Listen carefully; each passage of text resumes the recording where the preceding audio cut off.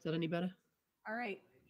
Okay, so welcome everybody to the 2023 CESM tutorial. I'm Alice Duvivier. You've got a lot of emails from me, and Elizabeth, who you saw at the front door when you got your badges. So yeah, I'm a project scientist here. I do polar climate research, and you're welcome to talk to me throughout the week. And we're going to start today with Cam Brinkworth, who's on the screen, and she's going to talk a little bit about how to make this a successful tutorial. All right, to you, Cam. All right. I'm assuming you have my slides up there. I can't actually see them, so I'm going to work on that basis. Do you want to share your own slides, or do you want me to share them for you? I am happy to do it either way, whatever makes sense. Why don't you do it so you can control them? Yeah. Except I didn't update them, Alice. I'm sorry. Oh, that's okay. Wait, hold on. I have to share the screen.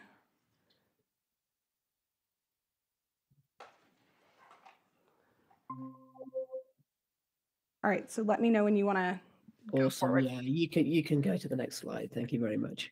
All right. So welcome, everybody. Thank you so much for joining us. We are delighted to have you here at NCAR and UCAR, and welcome.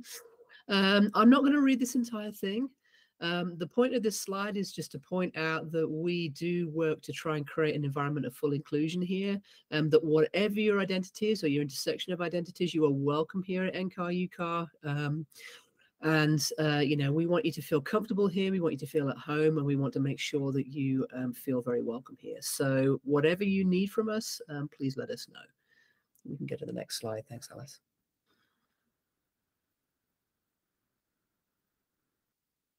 All right. Right. So we have 3 rules for engagement here. Okay. The first rule is to be kind, and that is to your fellow attendees. And by that, what we're looking for is we're looking to make sure that nobody feels like you're here by yourself. Okay. The whole point of the CESM tutorial, this is not a competition. This is a collaborative event. We want to make sure that everybody gets what you need to learn. And so if you see other people who are struggling around you, please don't let them flounder. Make sure that you help each other. Make sure you take care of each other. Sit next to other folks at lunch if you see anybody by themselves, unless they don't want you to sit next to them. We fully recognize that some people need alone time, but please make sure that you don't leave people alone or floundering. Make sure that if you're going out for dinner, that everybody gets invited somewhere, even if they choose not to go. Rule number 2 is to be kind to your instructors. Okay, your instructors are there, and they are going to do the absolute very, very best they can to make a learning environment for you. That doesn't mean they're perfect. And so maybe they may make a mistake. So please be kind. Make sure that you are looking after them as well, and that they will do their best to look after you. And then finally, rule 3, be kind to yourselves. This is an intense tutorial. I want to be, really cognizant of the fact that COVID has also meant that we tend to have a little bit less patience, tolerance for other people in our space at the moment. I think people have found it quite hard to be back in rooms with people. So please make sure that you're kind to yourselves. If you need to take a break, take a break. If you need to go use the bathroom or get a snack, please make sure that you do that. If you need to get outside, there are some beautiful trails out the back of the Mesa Lab. Please go and use them and make use of everything around you. This is your learning space. Oh, please watch out for rattlesnakes if you do go out. So just watch where you're putting your feet. But apart from that, it should be good. This is your learning space, so please make sure it works for you. And so if you have to stand up, if you have to move around, do what you need to do. Okay. All right. I believe you've received a copy of the Code of Conduct. I want to be real clear that the Code of Conduct applies to everybody. It applies to all of you. It applies to your instructors. It applies to any UCAR staff who are there as well. So please be aware of that. It also applies to all venues and situations. And so whether you are there in the conference room or whether you are out at dinner, from the point at which you step foot off the plane or out of your car to arrive to the point at which you step foot back on the plane, you are bound by the Code of Conduct. So please be aware of that. Please remember, people are here to learn, not to get a date, okay? You are here in a learning environment. Please keep it professional. You are all adults, and so I understand that. So if you decide mutually to do something amongst yourselves, that is fine. But you can ask once. If you're asking a second time, you're asking too many times. So please make sure you don't do that. And please remember that everybody here is in a learning environment and working.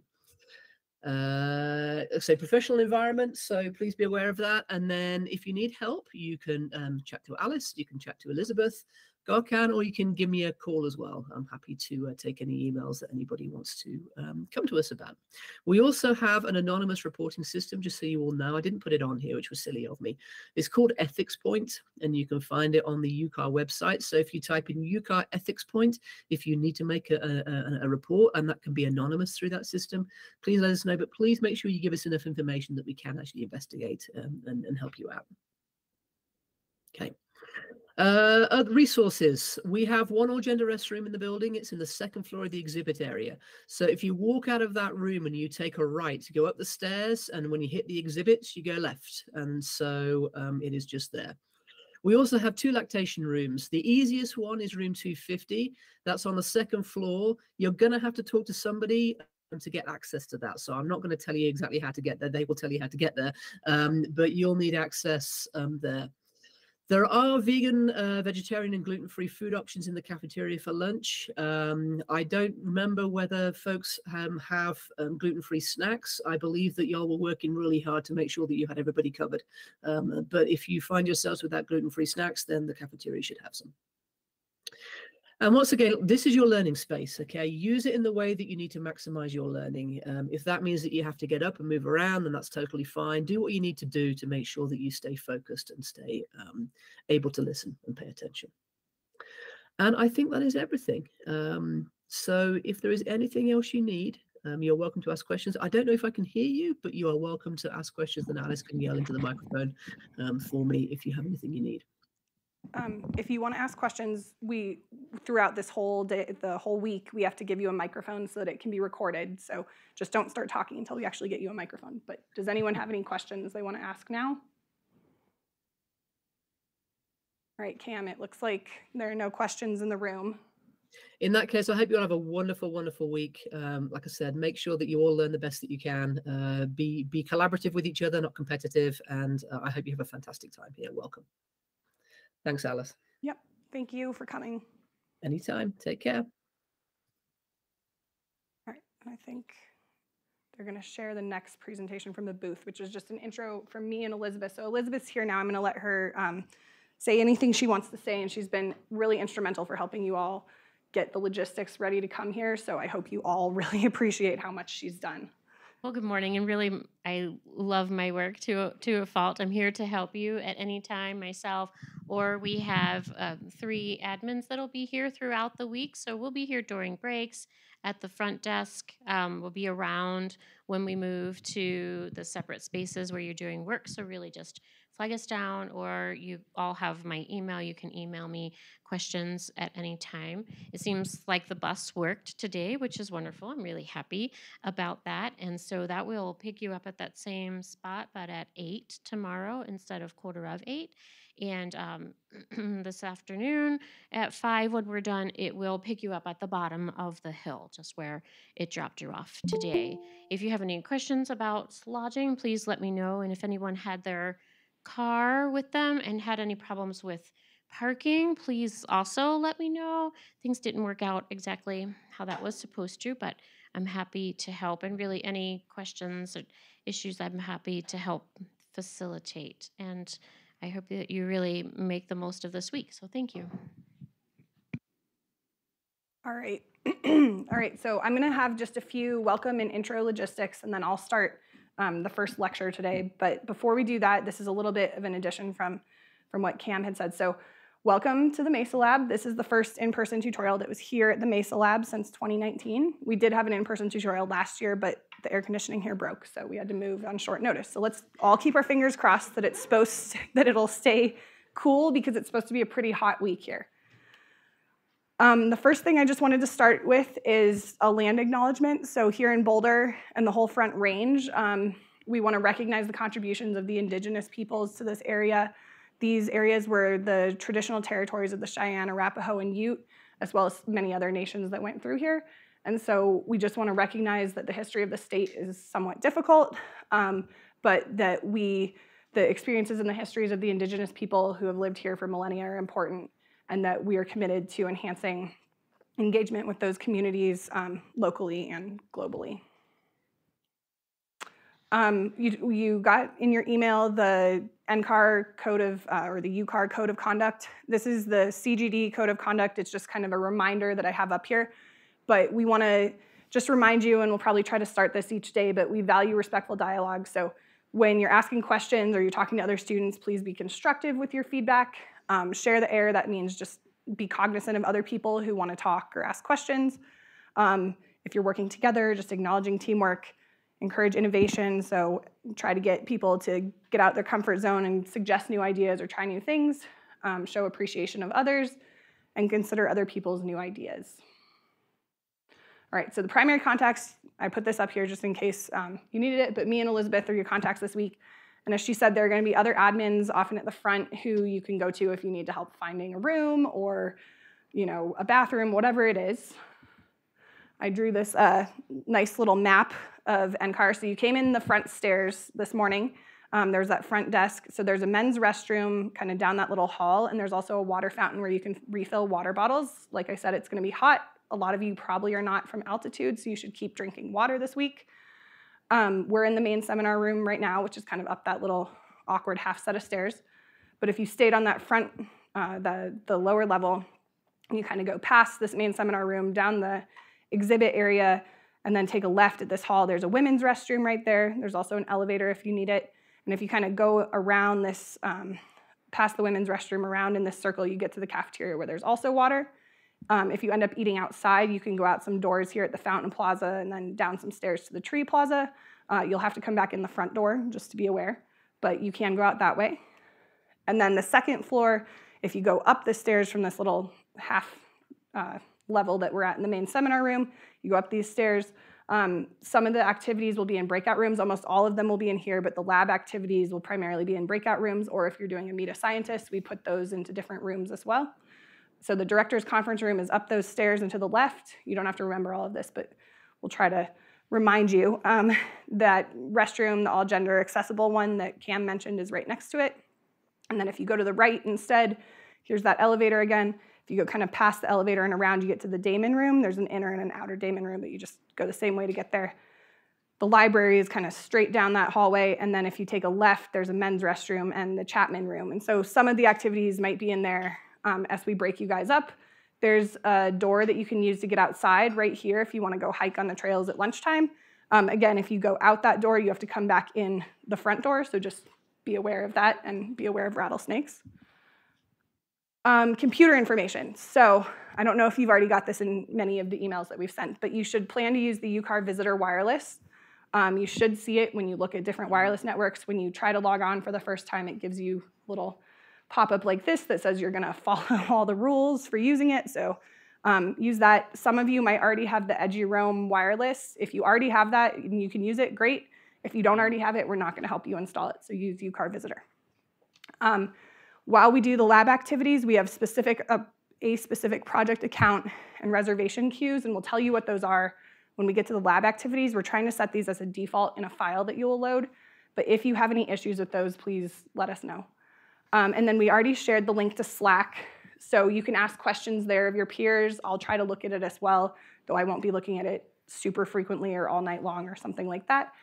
You can also use that to try to coordinate for evening gatherings, so if you all want to go walk down to the Pearl Street Mall or whatever, as Cam talked about, you can do that, or you can use it to, if people want to share, you could start a WhatsApp group, but we're not going to monitor a WhatsApp group and stuff like that. So if you need any help figuring out how to join that and you didn't already, let us know. All right, so the main goals of this tutorial, we have 5 main goals. We want you to gain a foundational scientific understanding of the CESM model and its core components. We want you to be able to run the model and modify output and use it by the end of this week. We want you to have opportunities to network with peers and CESM scientists. We're not going to force you to network, but we're trying to provide those opportunities for you. We want you to get a better understanding of what high-performance computing, or HPC, is needed for running CESM, and people might use HPC interchangeably with high-performance computing all week. And then we want you to feel like this is an inclusive learning environment where you're able to do your best and learn everything. So along those lines, I want to just emphasize, please ask your questions here at the end of tutorial or at the end of a lecture. We have a built-in Q&A session. we all are from different backgrounds. Some of you I know already run maybe like the land only component of the model or the atmosphere only, whatever it is. So, and some of you have never run the model, and that's all okay. So we're all from different backgrounds. We have different levels of understanding of CESM coming in. But I just want to emphasize there aren't any stupid questions. I was always the one who'd raise my hand and ask a question in class, and then other people would come up to me after and be like, I also had that question. So the worst that can happen is that you come here, you've spent all this time and money to come here, and you're going to leave still confused. So please, please ask your questions. Everyone who's coming and volunteering their time who works with CESM is really friendly and willing to answer your questions. So you can ask the presenters, you can ask the helpers during lab sessions. During the Meet Scientist session, we want you to ask whatever, and then you can even ask each other. As Cam said, we want you to feel free to help each other in a constructive way. All right, so the activities we're doing this week, you guys all got the agenda. I want to point out, so on the agenda, I shortened CL means component lectures. So these are information about how the core model components work. And then we have specialized lectures, which I shortened to be SL, and that's just other topics that we think are going to be of interest to many of you. We have the hands-on lab activities. So the first 3 days, starting today, you're going to practice running the model, and everyone's going to do the same exercises. And we've designed this. It's kind of new this year, so you guys are going to have to give us feedback about how this goes. But we've really tried to design this so you can work at your own pace as you go through those exercises. Day 4, we have some example plotting and diagnostics, and we would emphasize that you should choose the component that you're interested in first to work with, not that you can't do the other ones, but we'll probably break you up kind of by those components into those breakout rooms. When we get closer to that day, I'll do a show of hands of how many people think they're going to go in each room so that we can assign you to a space that makes sense and we're not like having 60 people smushed in one room. And then the last day, day 5, we have challenge exercises, again, for the component you're interested in. So I'll get a show of hands at some point to assign you to the rooms you're interested in. That day, you will really only have time to do the one challenge exercise, but you can do all the others if you're interested as well. Lunch, I showed where the cafeteria is. It's kind of down these stairs around. There are signs that point to the cafeteria. If you have any food restrictions, they are very good about having different options available, but we wanted to emphasize you're responsible for paying for your own lunch. The dorms that you're staying in, you should have breakfast and dinner covered, which is a huge step up from what we've been able to do in years past. Some of the lunch sessions, we have Meet a Scientist options on Tuesday, Wednesday, Thursday. I sent out last night an email that has the spreadsheet of who I've assigned to each scientist. If you have any questions about that, please let me know. And if you forgot to sign up but you're interested in doing that, please come talk to me or Elizabeth because we'll have to assign you to rooms now because we want to make sure the groups are small enough that you can really have a good conversation. Sorry, my throat got dry today. There are also, Mesa Lab tours Wednesday, Thursday, Friday. In that same spreadsheet I sent out, I've assigned people to each group again so that the SciEd people have a reasonably sized group. The Friday group's really big, so if you want to do that, Wednesday and Thursday are still pretty open. And then we want to emphasize that the shuttle back from here to the CU campus lodging leaves at 5 every day, so we'll try to end by 4:45 every single day because we want you to be able to get back and get dinner, and then you have a good, decent long evening to be able to do what you want. Hopefully you're not just doing more model exercises. Hopefully you get a chance to refresh your brain, and because it's a pretty intense week otherwise. So without further ado, I'm going to start today's agenda. So we've done all this welcome intro logistics. I'm going to give a very brief overview of the CESM coupled system. We initially had hoped that our chief scientist would be here to do that, Gökhan Danabasoglu, and he's stuck in London because he is also not immune to flight problems. So he'll be here on Friday to talk to you about the model and kind of upcoming developments, but he just wasn't here today. And then we're going to jump in. Our first lectures today are going to be about the atmosphere, and we're going to start this morning with some of the specialized lectures and then jumping into lab exercises. All right, so before I give this first lecture, are there any other questions?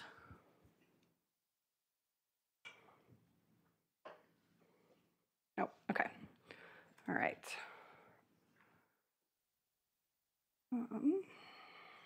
Give me a second here.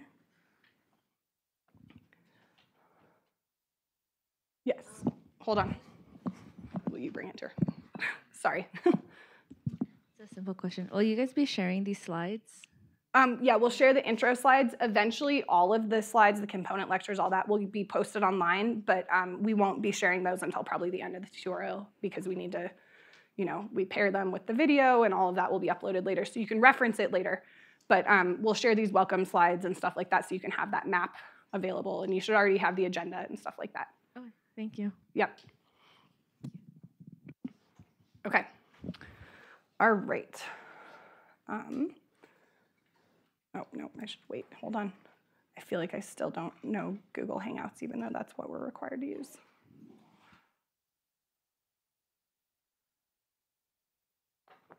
Okay. All right, so this is the first lecture. There'll be a little break after this, and you can ask questions. These are slides that Gokhan put together primarily. So I'm just doing like the first third of his presentation. He'll do the last third on Friday when he's back, hopefully. Hopefully all the airlines cooperate. Okay, so this is just an intro to what global Earth system models are and what the CESM is and how it kind of fits into that bigger picture. So Earth system models in general, not just CESM, are basically a virtual lab for experimenting. So some of the main purposes that people use them for is that they can provide us with a way to understand past observed events. So we want to see what happened when Mount Pinatubo exploded. You can use these models to look at what happened in the model and compare that to observations and use the combination of those things to get a mechanistic understanding of what's happening in the processes that happen in our atmosphere and the rest of the Earth system. We can also use them to look at past, that could be deep past, like paleoclimate, present, and then projections of future change and what those impacts might be on different parts of the climate system. You can use it to understand climate variability. So this year it's been super hot. You've probably seen the headlines that are like, hottest day on Earth in 125,000 years, something like that. And that might be true, but here in Boulder, we've been having a really cool summer. It might not feel like that this week. And so, that's probably because we're having an El Nino. And so you can look at the different types of climate variability with these models and how different regions are impacted by climate variability, how likely different events are to happen. And you can use those to make subseasonal to multi-decadal projections or predictions of what's going to happen with Earth. And with that, when you make these projections and predictions, you can provide actionable societally relevant information. I also want to point out that you can use these as a virtual lab for just doing like what-if studies. What if there was an even bigger volcanic eruption? You can do that and kind of see in this virtual laboratory what happens. We don't actually have to have that happen in the Earth for you to get an understanding of what would go on. And I've seen that with what would a big volcanic eruption in the Mediterranean do to Antarctic bottom water production around Antarctica, stuff like that, or a nuclear winter if there were nuclear explosions. I hope that doesn't happen either.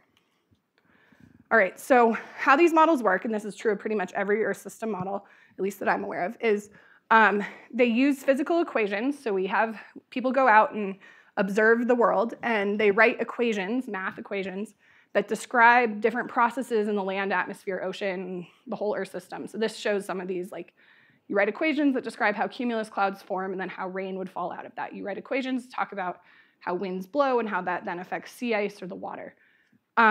We often have processes that happen at much smaller scales than the grid cells that we're running on. And so we need to parameterize these. So we write equations that try to describe what's going on, but we're not actually resolving every process that goes on in our Earth system models. And I think a key takeaway is no matter how high resolution you use, there will always be processes that need to be parameterized because there's a cascade of energy that we don't ever fully resolve everything that's going on in the Earth system. So you have the globe, and basically what most of these models do is you divide it up into horizontal grid cells.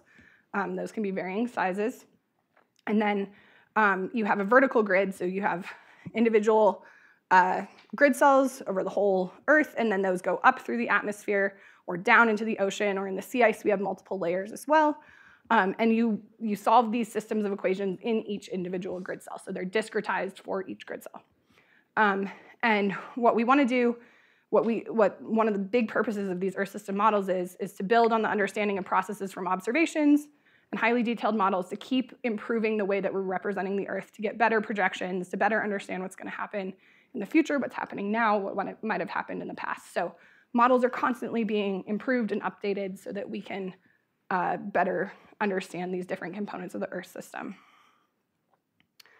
All right, so the CESM specifically is kind of unique in that it's an open source community model. You can get it by GitHub. You'll do that today. That'll be one of your first exercises to download it from GitHub. But it is one of the only open source community models. There are lots of global climate models. Los Alamos has one, GFDL has one, but you can't just like walk in and be like, hey, I want your model. And they'll be like, no. So that's something that makes CESM really unique. And it's also driven by community development. So all of you, by coming to here, are like starting the process of being part of the CESM community. And we hope you'll continue, and we'll talk more about that on Friday as well, how to be involved. That means that you can help develop the model. You can help push what the priorities should be for what we should look at in the future. So the overall, sorry, fell out of my pocket. We're good.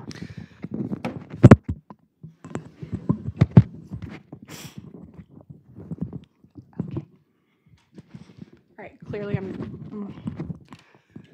I'm moving around maybe too much. Okay, so the fundamental structure of the CESM is there's a central coupler, and that modulates all the fluxes between the different components. Right now, we have the MCT coupler, I believe, but we're moving towards different ways of coupling into the future. And then attached to the coupler, basically, are a land model component with the biogeochemistry aspect. There's the atmosphere component, that's CAM. Oh, I should say the land component, CLM or CTSM. The coupler also exchanges with the atmosphere, and that's CAM. And there are chemistry and high top, so like above the troposphere versions of CAM. There's a sea ice model, CEIS. That's what I work with most. A land ice model, CESM. The ocean model, which right now is POP, but we're in the process of changing this over to MOM. And there's a marine biogeochemistry component as well. And then there's also river runoff and surface waves as well. And what we do is we give forcings to the atmosphere model. So this is things like greenhouse gases, anthropogenic aerosols, volcanic eruptions, solar variability.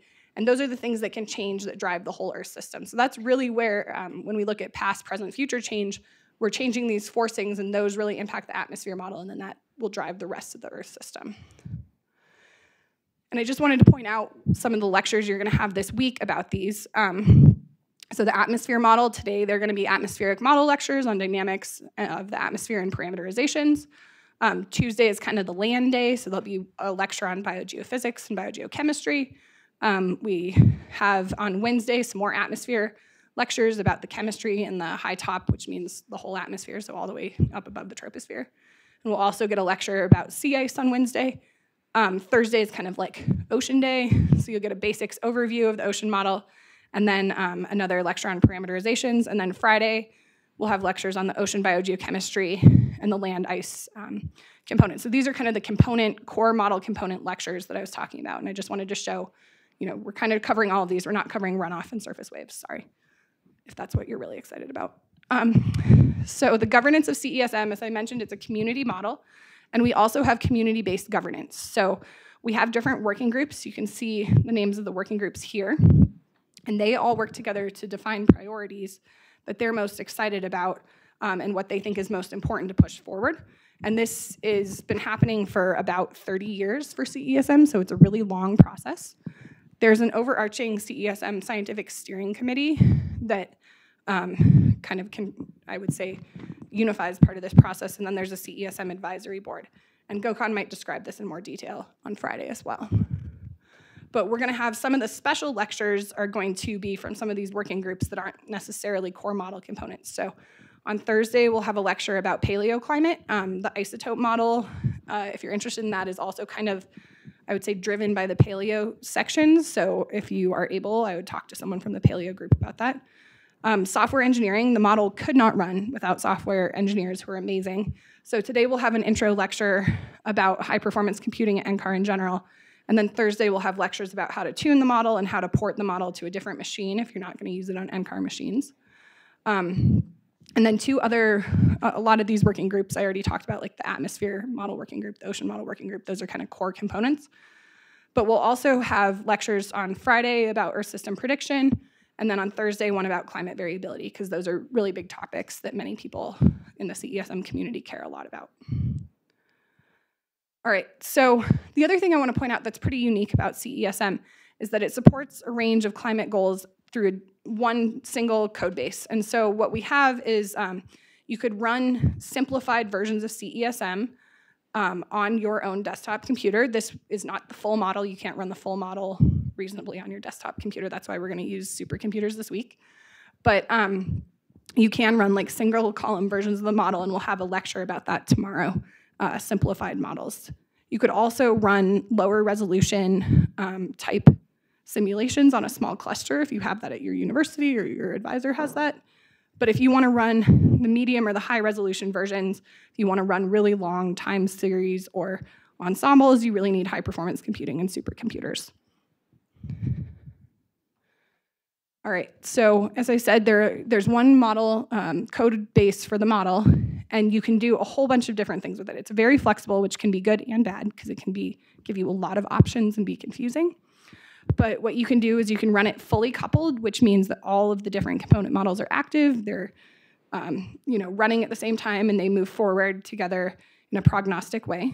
You can also run it so that almost any of those component models are replaced with data models. So that's like for the sea ice, for example. If you wanted to run a historical simulation with an active atmosphere and active land, you could say, okay, for the sea ice, let's just use observations of sea ice or maybe sea ice from a previous simulation, but it won't evolve over time. It won't change in a consistent way with what's happening with the atmosphere. And then, as I said, there are idealized model options, single column, dry dynamical core with idealized moisture. I'll be honest, I don't know. I don't work with those versions of the model. I think a lot of people kind of work with particular versions or configurations. And so if you're interested in some of these, an important thing this week would probably be to try to find who would be a good contact to talk to about these, because I'm not going to be able to tell you much about the dry dynamical core, but other people can. So you have a lot of choices with all these components, how they're parameterized, how the parameterizations in the components are done. And we try to support a number of different component sets and configurations. There are some that are not scientifically supported, and so you should be aware of that. If you're going to use a version of the model that's not scientifically supported, you have to do some of that testing on your own to make sure that it's reasonable. And the last thing I think I wanted to talk about is just there's been a huge increase in complexity of Earth system modeling in the past few decades. So coupled climate models, or I guess different components of climate modeling, really started in the 60s, so well before I was born.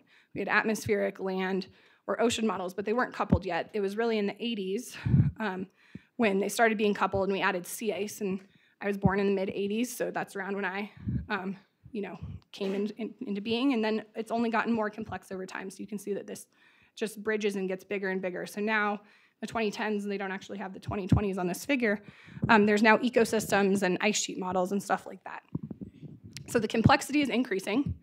Another thing that's increased is that people have found that it's really important to run a number of ensembles. So, I don't know, a decade ago, you'd run maybe one future projection of climate, and you're like, here's what's gonna happen. And then people realize, like, oh wait, actually, we might need to run like 50 or 100 of these. So now the number of ensembles that you wanna run is increasing in time. We have a lot of large ensemble projects that we coordinate here. But the thing is, when you have more complex models and more ensembles, then you also need more computer resources to run the model. And the same is true with resolution. People used to be happy with 300 kilometer boxes, 300 kilometers on each side box. That's not okay anymore. People want to, I wouldn't say it's not okay. For different applications, that might be okay for your purpose. But people seem to be wanting more and more high resolution models, and the higher resolution you go, the more expensive it is to run the models. So basically, we just have this increase in demand on resources that's happening. And it's really hard to balance what you want. So as you progress and you decide you want to use CESM, you have to kind of think through some of these questions. How do you balance them? Is it important to have 50 ensembles, or could you get by with just 5? Is it important to have all the model components working, or could you get by with some of them being data models? Is it really important to have high resolution, or can you have lower resolution for whatever your science question is? So I can't answer these for you. It's kind of something that you have to think what your science questions are.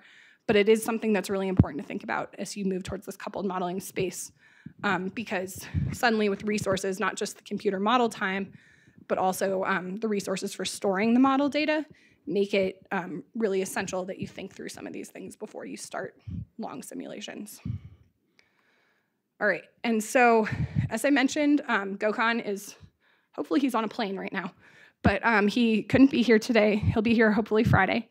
And he's gonna talk more about getting involved in the CESM community, and then updates and highlights about CESM2 capabilities. You'll learn a lot about that this week, but he'll highlight some of those and the community experiments with CESM2. And he'll talk a little bit about this process as we move towards CESM3, which I think is gonna happen in the next year or two. All right, so I think that's all I wanted to talk about as an intro. We'll get an atmospheric lecture later this morning, but you get a little break first. So what questions do you have right now?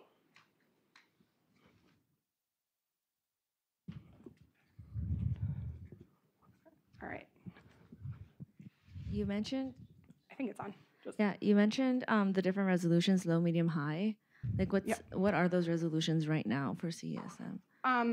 So I work with the ocean and sea ice component mainly. The ocean sea ice, the high resolution is about 1/10 of a degree, and then the medium resolution is like 1 degree, and then the low resolution is like 2 or 3 degrees, and that's often used for like paleo simulations where you have to run really, really long times. As we move towards CESM3, I think the medium resolution is going to be about 2/3 of a degree, so they are kind of like increasing the resolution as the default. But Peter, do you know what the land and atmosphere? The default is like 1 degree. That's kind of the medium resolution, but I don't know what the high resolution is for those. I guess quarter degree is what we said. Okay. Yeah. He said 1/4 degree, so that's like 25 kilometers ish. For the land, we can get down to like sub 100 meters. We can do locations. All right. So for the land, you can get down to sub 100 meters and do like point locations. For the atmosphere, one of the specialized lectures we'll do is talking about variable resolution using the spectral element version of the model. And so you can get really high resolutions in a particular region. And there are some of those that we're going to support. But if you wanted a different mesh configuration, you would have to do a lot of work to figure that out yourself. So it can vary a lot by the dynamical core and by the the component you're looking at. I had another question. Okay. Just really quick. If we have questions for like how to, like on the runoff outputs of the model, so Mozart, who do we ask? You'll probably learn some about the runoff model through, I think that's mostly done through land. So you can talk to some of the land people about that. It's not, I don't know that there's like a single point contact who's like the runoff person or something like that. So I'd say maybe talk to land first. Thank you. Okay. All right, hang on, I'm gonna walk around. I saw you first. Thank you. Thank you for the presentation. So I was wondering, I'll still be on the resolution section. So if it is like the isotope-enabled version of the CESM, is the horizontal resolution is the same? And also, what would be the temporal resolutions? Like, is it possible to be like hourly, or there is a limit to that? So you can get hourly output from the model. The temporal resolution, you set that in your name list, and we'll talk about that, I think, on day 3 of the lab activities. So you could have like hourly output from CAM and monthly output from POP or something like that. If you only care about the atmosphere, you don't have to output POP as frequently. I see. The thing that's really, I guess the challenge point is with higher resolution, you have to have a higher time step. You usually don't output the model every single time step. And so that's what makes it a lot more expensive, because the higher resolution you have, the shorter time step you have to have. Otherwise, the model will blow up. I see. Yeah. Not literally blow up. It's sort of like the same as the WRF. Yes, like WRF, if I you know see. WRF. Okay. All right, this side of the room. So, yep. Thank you for this good presentation. I think it gives an overview about the model. And mainly, I have 2 questions. The first one, you mentioned that the model has the capability to study the impacts of climate change. Could you please give an example on that? And the second question, mainly related to the evaluation and the validation of the model against observations. Yep. So the first question is like, what's an example of looking at the impacts of climate change? So what we do is we run the model with different projections of forcing, and you could look at. We often use large ensembles. Here, I'm going to grab the mic. Sorry. And what you could do is look at like, what is the probability of rain of a certain rate over Houston in the future? What is the frequency of tropical cyclones that hit Florida in the future? Things like that. It's really statistical when you're using climate models. You're not going to say like in 2050 a big hurricane is going to hit Florida. You look at say 2050 and you look at what is the probability of tropical cyclones of this intensity hitting this region. So you mean mainly the impacts mainly related to the climatic features only, and because if we are saying impacts, we are saying impacts on agriculture, water sources, something like that. This is my understanding. Yeah. So his question is the impacts just about climate features only, but not necessarily like the way that humans interact with water, with those features? Yes. So the CESM model predicts the climate features, the physical system. There are people who we partner with who then try to use those outputs with, I guess, more, what are they called? Like human-based modeling, how might humans interact with that, but we don't really do that here. And then your second question was, how do we evaluate and validate the model? So usually that's done for the historical period. So there are observational data sets that we use. What we usually like to see is when you have an ensemble, then you have a range of possible climate states that existed, and we want to see that the observations fall somewhere within that range. We don't expect our model, when it's running fully prognostically, to exactly match any observations, because it's, the real world we experienced is like one possible climate state that happened, but there's a range of possible climate states. That's the idea of the butterfly effect or chaos. Like one small change eventually over time can propagate, and that's an equally likely future projection. And so that's the idea of these large ensembles.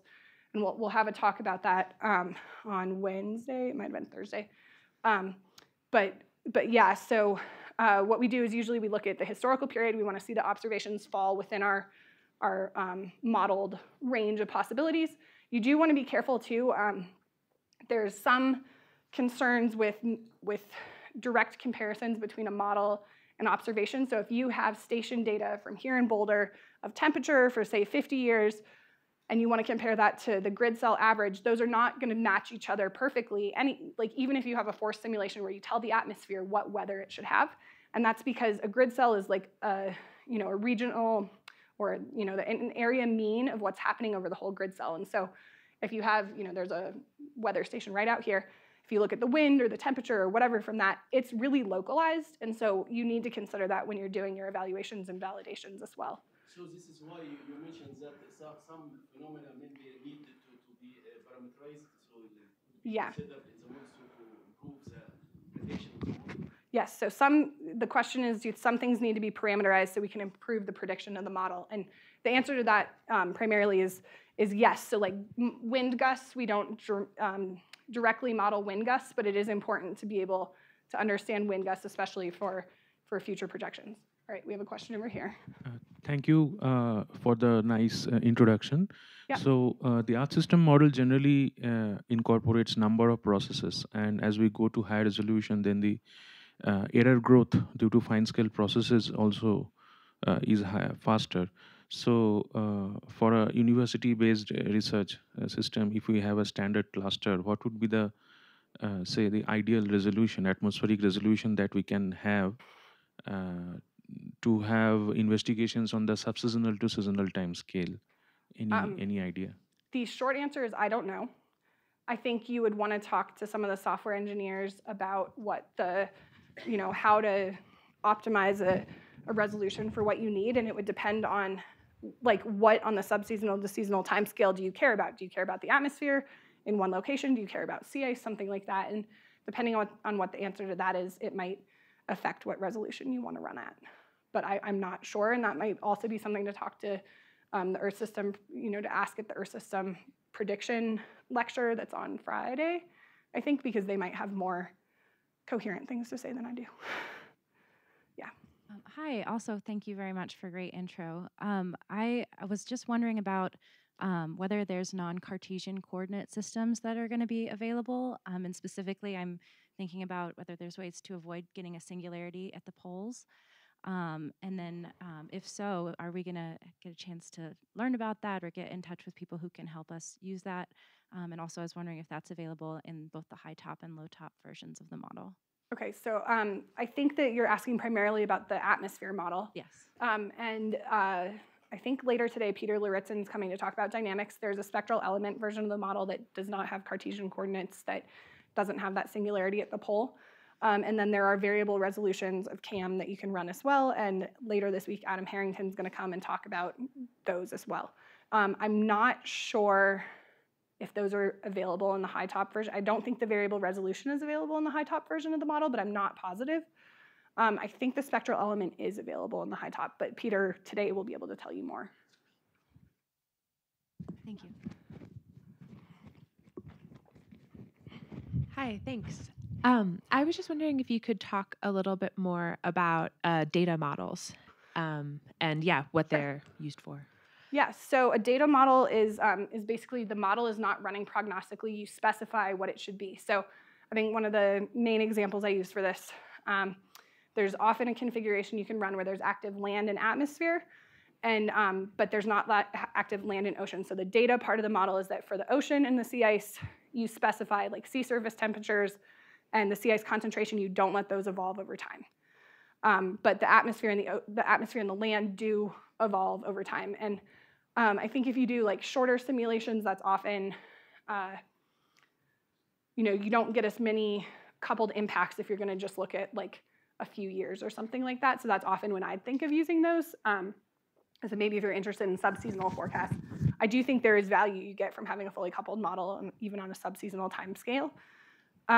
We do the same sort of thing for the ice and ocean, where we use fluxes or winds, I guess not fluxes, but like wind and temperature from the model, either from CESM or from a reanalysis to drive the ocean and sea ice, and we often do that for making hindcasts. So if we want to run like a version of the ocean with active sea ice where we also have marine biogeochemistry turned on, we would just say, okay, this is what the atmospheric temperature was, this is what the atmospheric winds were, and then make the sea ice and ocean evolve over time, and we can see like where phytoplankton blooms are and stuff like that. And the main reason to do that is it's really, really expensive to run the marine biogeochemistry, especially if we're looking at high resolution. And so we say, well, it'd be nice to run with an atmosphere that's active, but it costs too much, and so we have to, decide what we're going to economize there. Anyone on this side? I feel like I spent a lot of time over there. No?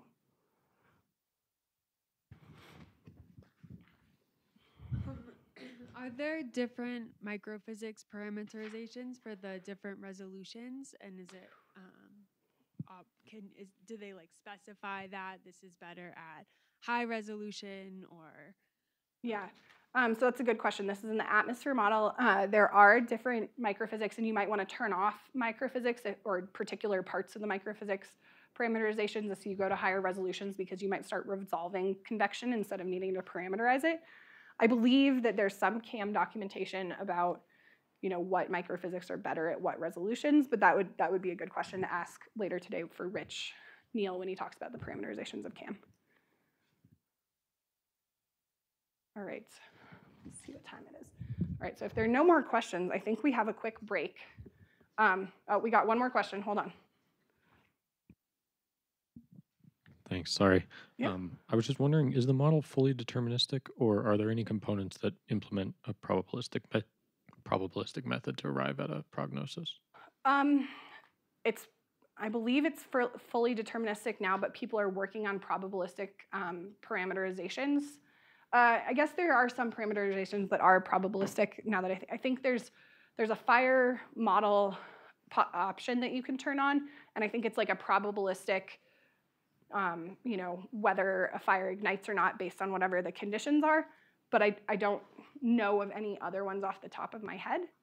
So then is it fair to say that differences in ensemble members are the result of like high sensitivity to initial conditions? Like yes. The spread in the ensemble members doesn't result from a probabilistic. So most of the large ensembles we run are at least partially what we would call a microperturbation, which is basically in the atmosphere at the very initialization, we just have a round off level difference. So that means like 10 to the minus 14, something you'd never be able to measure, Kelvin.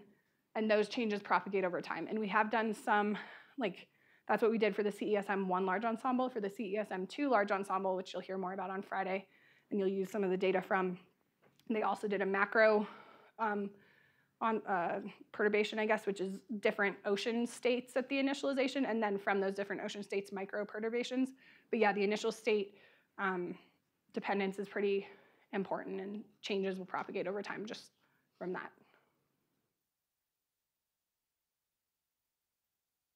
Oh, we got one more.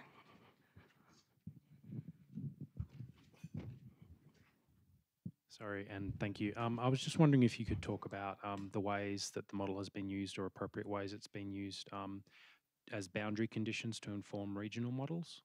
Yeah, so I know that some of the CESM projections get used for limited area models to downscale. I don't know of anybody I think some people in the research applications lab of NCAR, so not CGD, that develops CESM, they use CESM to downscale and then WRF to downscale, so they use it as the regional boundary conditions, but we don't really do that ourselves here. I think some of the questions you'd have to ask is like, how many ensemble members do you need to regionally downscale? And maybe like, do you have, depending on what you're downscaling or doing regional forecasts, like what components do you need? So like someone asked about the runoff earlier. You know, if you wanted to do a projection of a particular, like let's say just the mouth of the Amazon region, you know, maybe there needs to be some care put into like, okay, what would the runoff actually be in this region, and is CESM resolving that well, or are there some processes, you know, I'm thinking about it from the ocean, you know, some coastal estuary processes that may or may not be resolved well in CESM that you need to think about. Thank you. Okay. All right, last call for questions. I'm really happy to stand here as long as you want. Like I said, you came all the way here. All right, okay. So you guys get a little break here. Let me see what the all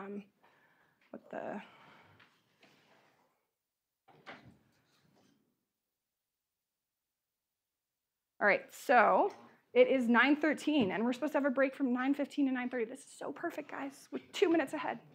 All right, so please feel free. There's still coffee out front. There'll be a snack at the next break, at the 10:15 break, I believe. But you can go get coffee. If you want, you can go out on the trails and just do a quick little walk to get outside, whatever you want. And we'll see you back here at 9:30.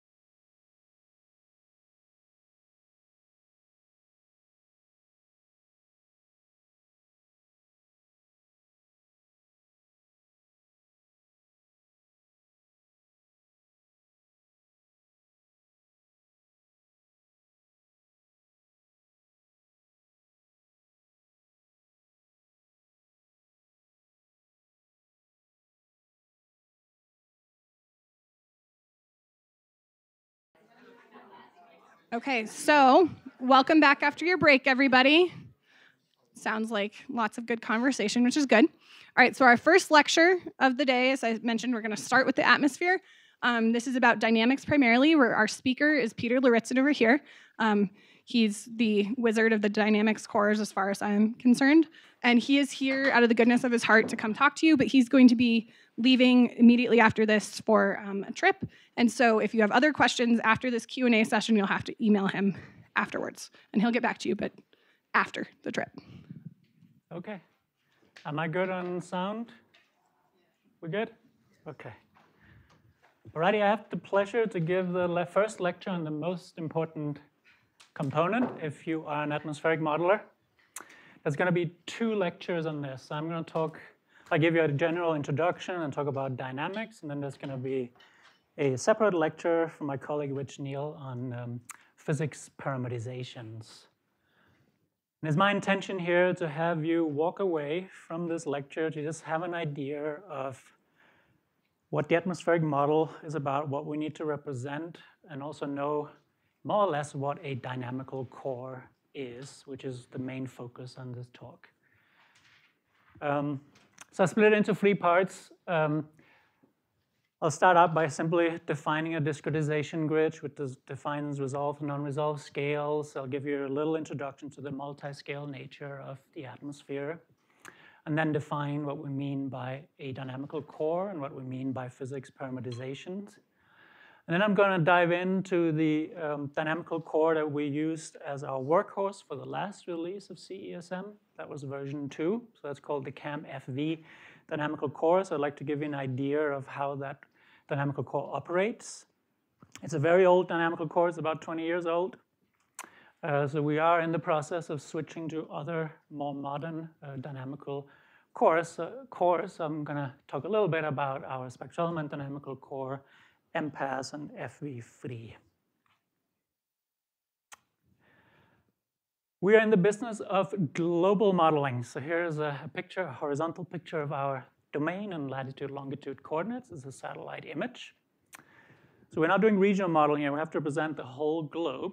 So if we want to solve that on a computer, solving equations, prognostic equations, then we need to define a discretization grid, some way to represent the atmosphere that we can code up in a computer model.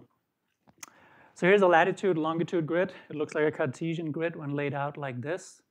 And as soon as you define that, you have already defined a scale in your system. So inside of all these boxes here, we defined a grid cell average value of our prognostic variables. So that could be our momentum variables, so zonal, meridional velocity components.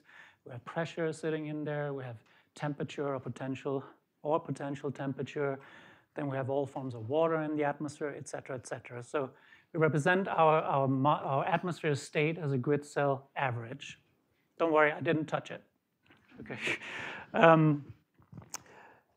But I would like to point out one thing. As soon as we've defined this grid scale, you should be aware that our numerical methods are not accurate at the grid scale. And I've illustrated that in this plot here. So this is what's called an energy spectrum. So on the x-axis here, you have the wave numbers. So on the right-hand side here, you have large scales, and on the is that your left-hand side? And then on the right-hand side, you have the smaller scales. And if you take observations and do this energy spectrum, you'll see it has a very distinct slope to it. So that's that straight line there. But when we run the model and do the same thing, then it starts tailing off as we get to smaller and smaller scales.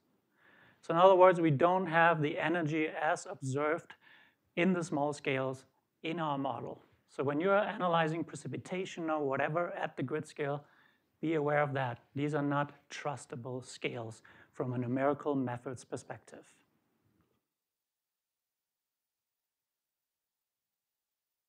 Obviously, there's no matter what resolution you choose, we typically run at 100-kilometer resolution. There's always a lot of stuff going on sub-grid scale, and that's what we need to have a parameterization for. So we give the large-scale field to our parameterization and then figure out how to represent whatever is going on sub-grid scale. As a dynamicist, I'm a little annoyed that people call that physics, that they call parameterization physics, because that was unphysical about dynamics, but that's how it is. So when we have to model a system, we have to know the characteristics of the system. And I like this representation here by John Fuburn, who gave a lecture about this many, many years ago here. He laid out the atmospheric phenomena that are important to capture in our models in order to produce realistic simulations. And he laid it out in a space time scale. Here's the x-axis is space from year down to the x-axis is the resolutions all the way from like tens of thousand kilometers down to millimeters, and then on the y-axis you have seconds all the way up to a seasonal time scale. So I'm just going to walk down that line there, which is also corresponding to energy spectra, as I showed you before, but expressed in terms of space and time. So the very largest scales, you have the very large circulations, such as the Asian summer monsoon, so tens of thousands of kilometers, seasonal timescapes, so very large in both the temporal and spatial scales. Many of you have probably looked at weather maps where you can see, depiction of the jet stream. Again, we call them planetary waves, the Rossby waves. So again, tens of thousands of kilometers, long time scales. And if you look at satellite images, for example, the one I showed you before, you'll see the cyclones and anticyclones, again, thousands of kilometer scale, weeks time scale. And then in these cyclones and anticyclones, you have, these strong temperature gradients developing called fronts. They can be like tens of kilometers wide. They can live for many days. And then we get to a huge problem in our model, namely convection. And the challenge with convection is it appears on a huge range of scales, both in time and space. So you have big tropical interseasonal oscillations, and you have super complexes and squall lines. They actually, many of them start right here, and then they propagate east and grow in size, and that's where you get the squall lines, for example. And then we have turbulence in the boundary layer that lifts air just enough to condensate. Those mushroom-looking clouds that you typically see on a summer day. And again, they can live from anywhere from minutes to hours. And then at the very end of the spectrum, we have the turbulent eddies in the boundary layer. So what characterizes the boundary layer is that it's turbulent. It's fully 3D turbulence down there, which is different from most of the rest of the atmosphere. And then all the way to the right on the plot here, you have viscosity kicking in. So that kicks in at the millimeter scale, so very, very small scale. So that's where momentum is transferred into heat. So we have to represent all of these phenomena in some form or another in our models in order to do realistic climate simulations. And the bad news on your model here is it's a big continuum. There's no real clear separation in scales here. Everything interacts. So that's a real challenge when we have to model this, because we have to define a grid scale. There are two other lines on this plot here. These are dispersion relationships for gravity waves, as well as acoustic waves. So gravity waves can be produced by flow over mountains or when convection occurs. And these are very, very small or very, very fast waves in the system. And then acoustic waves, if your equations support that, they're even faster. The reason why I mention them here is that they restrict the maximum allowable time step you can take in the model, which also determines how fast your model can run. So these you have to pay attention to if you're a dynamicist who wants to simulate weather and climate. The gray shaded area, that's kind of our CMIP IPCC models. They run at 100-ish kilometers. So you see we can resolve very, very large scales there. We have done, in collaboration with partners overseas, 25-kilometer multi-decadal simulations. It's called the IHES project, where we ran, or if you depict where that is, that's that red line there. So we're starting to get into resolving fronts, but not quite there. And then there's a big movement in our community right now to run models at convection resolving scales. So that's like 3-ish kilometers. And then you really start getting into the convection area, but you're not resolving all kinds of convection. Those models are very expensive, and it's definitely not mainstream to run them on longer time scales yet.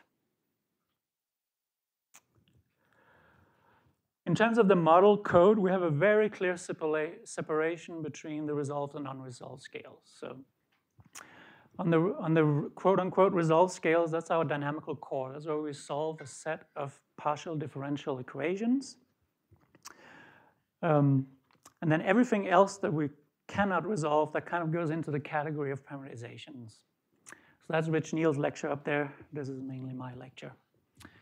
The two of them have to be coupled. And it's often overseen that there's a lot of science in doing that. So one thing is, how do you advance these guys in time? So there's one method called the process split approach. That means you give the parameterizations and the dicore the same state. They advance in parallel, and then you sync up the states. The model you're going to run, the CAM-FV model, uses what's called time split. So we have the dicore running first, and then that updated state is what the parameterization operates on. So each parameterization updates the state, and then the next parameterization feels that updated state. So that introduces another complexity. It actually matters in what order you run the parameterizations. If you're interested, there's some references here you can look at. There's even a conference series called Physics Dynamics Coupling that focuses on these kinds of issues. All right, so throughout this lecture, I'm going to sprinkle in some of the commands you're going to run, or I think you're going to run to configure the system. So here's an example from the finite volume dynamical core. It operates on the latitude-longitude grid, as I mentioned. So the way to specify that you want to run this dynamical core at this resolution, you specify with this -res option to this create new case Python command. And if you do this F09, then you get the 1 degree grid. We have other dicores in there, and again, you can seamlessly switch between dicores, at least in simplified setups, by changing these commands. So if you want to run the spectral element dynamical core, that's defined on this oddly looking grid. It's called a cube sphere grid. We should cube in type the sphere and inflate it. Then we also have, I would like to note some stuff here, because this dynamical core is what we're targeting for our next release. And it's kind of a little different than all the other dynamical cores because it operates on a bunch of different grids. So its native method is a spectral element method. It requires what's called a quadrature grid. That's what you see out there on the right. And then in order to make tracer transport more accurate and faster, we're using what's called a finite volume transport scheme that operates on this grid up here. And then it also has the option to run the parameterization on different resolution grids. So it's quite unique in that sense that you can play around with these different resolution parameters.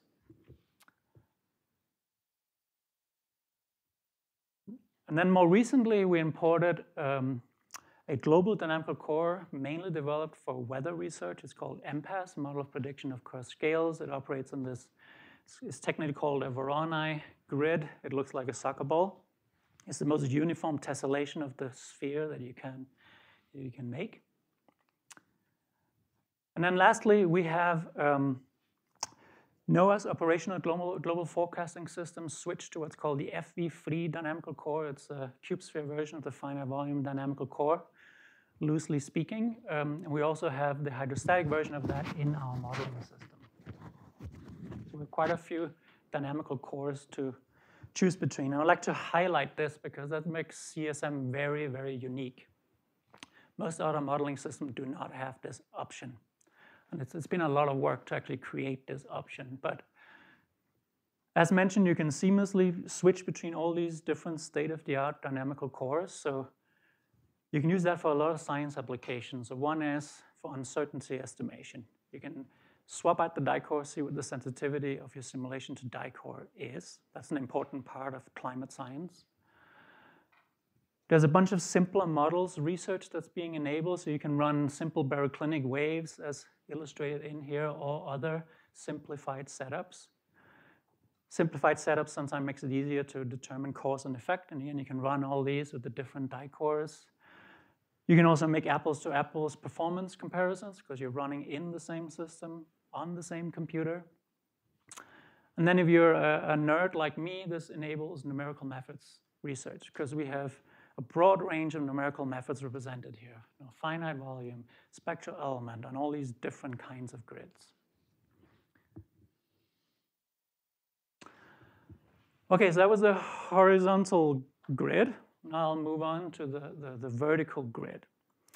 Except for the MPAS dynamical core, all the other dynamical cores uses what's called a hybrid sigma pressure coordinate system, and it's illustrated on the top here. So it's an analytically defined coordinate system where you weight a constant pressure and the surface pressure here by these weights. And near the surface, B is 1, A is 0, so that means your coordinate system follows the surface exactly.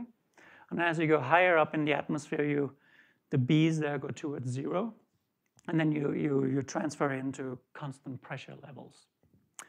The reason you do this is it makes the boundary condition a lot more easier to handle because your coordinate surfaces do not intersect the topography of the surface, which makes numerical methods very complicated.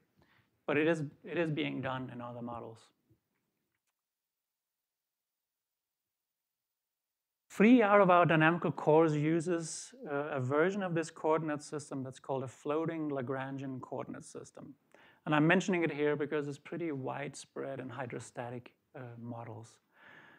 If you lean more towards the math side, you can read what's on the right side there, but I'm just going to explain graphically what it looks like. So you start out with your analytically defined coordinate system, but then you solve your equations of motion so that there's no exchange of mass between the different layers.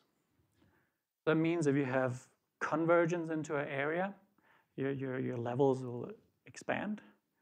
Or if you have divergence, they'll compress. So when you advance your model, these surfaces will start to deform. And the advantage of this is you only need 2D numerical methods because everything is just done in these Lagrangian layers. So it can also make your model faster. And then once these levels get too deformed, then you map back to this reference coordinate system. So that's what's called a Lagrangian vertical system. In terms of vertical levels, our different physics packages are very tied to the vertical levels. Unfortunately, we have a large sensitivity to where you put your vertical levels. Our parameterizations are very sensitive to that. So I think you're running CAM6, you'll have 32 levels. If you were to run older versions, you'll get 30-ish levels, 26 levels. You can go in with, again, these commands, Python commands here. You can go in and change the number of levels you're using. However, it requires you to generate a new initial condition. It requires you to recompile the code. That part will go away pretty soon. And as I mentioned just a minute ago, be really careful because your parameterizations will respond to it. You might need to retune your model. But I just wanted to give you an idea of how you can configure the model if you wish to do so. In terms of vertical extent, we have several model versions. As you go higher up in the atmosphere, there are more processes you need to represent. So like if you're above 120-ish kilometers, then thermal conductivity, molecular diffusion starts to become really important. You have ionosphere stuff going on, etc. But you don't have to do that if you run a lower top. So the model you're going to run has a top about 42 kilometers. So you do not have a well-resolved stratosphere in that model version. We are currently working on an 80-kilometer top. Move it up a little. Then we have the whole atmosphere community climate model called WACCM. It has a well-resolved stratosphere and mesosphere. It goes up to about 140 kilometers. There'll be a separate talk about that model. And then we have a geospace model that goes all the way up to 600 kilometers.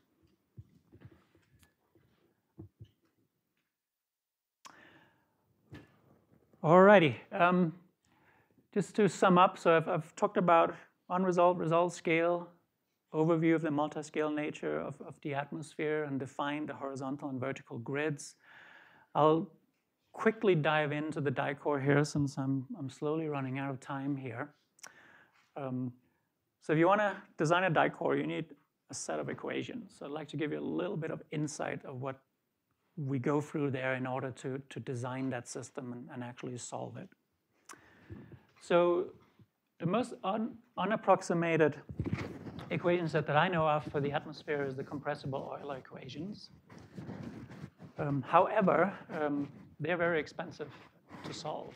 So we make a series of approximations to make the system simpler and faster when we have to solve it. So we make the spherical geoid approximation, means your geopotential is only a function of distance from the center of Earth. So in other words, Earth is just a sphere. We know that's not really true, but it's close to true. And gravity only acts in the radial direction. Then we make the quasi-hydrostatic approximation. So we eliminate the vertical momentum equation and make it diagnostic. That's an accurate approximation down to 10-ish or so kilometers. And then we make a series of approximations called the shallow atmosphere approximation. So we're basically assuming that our domain is just a very thin layer around the sphere, and that enables you to get rid of a bunch of metric factors. One has to remember here, you can't just go in and change the approximation of the different terms. You have to make sure you have a consistent system. And for us, it's very important our equations conserve energy and angular momentum. So all of this was derived by Charney back in the 50s. There's a lot of work going on right now to kind of get rid of these approximations. So there are more and more global models now that are non-hydrostatic, so they got rid of that approximation here. And there's also work on getting rid of the shallow and spherical geoid approximation as well, which is important for the geospace model, the model that had a top at 600 kilometers. We also have to specify what we mean by moist air. What do we include there? So in our model, we obviously have, everybody has dry air. Everybody has the gaseous phase of water, namely water vapor. And then we need some form of representation of the condensate forms of water in the atmosphere. And that depends on how complex your model is, what you represent here. But all models have cloud liquid and cloud ice, and our newer systems have more advanced microphysics, and then we also represent graupel, hail, rain, snow, etc. I'm not going to go into this here, but representing all this water stuff in the atmosphere gets really, really thermodynamically complicated very fast. And if you're interested, I teamed up with a large group of researchers, and we wrote a long, I think it's 80-page paper, really going through all of this stuff. So if you're interested, there's a link right there. So if you make all of these approximations that I just mentioned, and you assume a vertical Lagrangian coordinate, then you can write your equations of motion like this. So this is the equations of motion for the FV dynamical core.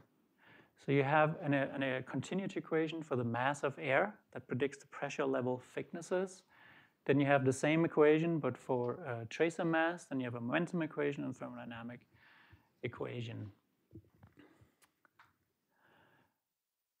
So I'm only going to go through the mass of air, the continuity equation, due to lack of time, but the finite volume model is based on finite volume discretization. What that means is that I integrate my equations of motion over a box, over a finite volume as shown up here. Then I use Gauss's divergence theorem to transform this volume integral into a surface integral. That's what mathematically is happening there in equation 6. And what that term on the right-hand side here represents is the instantaneous flux of mass into the system. So physically that makes sense. Now you want to predict what is the change of mass in your box. It can only be a function of what goes in and out of it unless you have sources or sinks in there, which you don't have for dry air.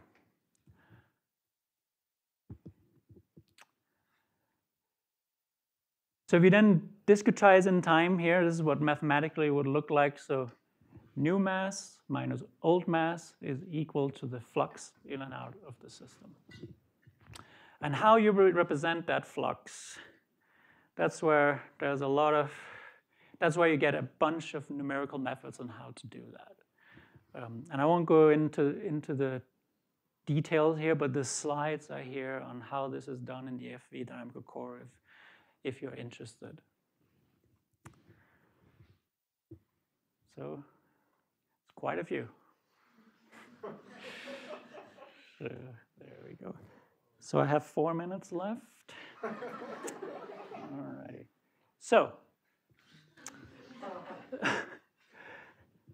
maybe I should mention this now. If you're interested in numerical methods, there's a great book by Dale Duran from University of Washington where you can see how you do those fluxes that I showed up there.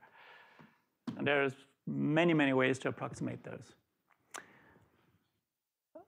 So I would like to quickly mention, you might be wondering, why are we putting these equation of motion on all these weird grids? And the main reason is, we've been doing massively parallel computing for many, many years ago. So about 20 years ago, there was a big movement of discretizing our equation of motion on more uniform grids. And why do we do that? The reason is that the lat-long grid that you see here, you see that the cells get smaller and smaller as you get up here. So in order to stabilize the model, we need filters to get rid of small-scale waves. These filters, they're Fourier transform, FFT filters, and they're global. They go around a latitude band. So if you want to put this down on a massively parallel computer, you got a problem because you have to communicate all the way around. The way to get scalability on a massively parallel system is you only want to talk to your neighbors, exchange information with them. You don't want to do global operations. And the same argument applies to, as written on the previous slide here, to a global spherical harmonic model, like the ESMWF model uses that. Again, these require global communications.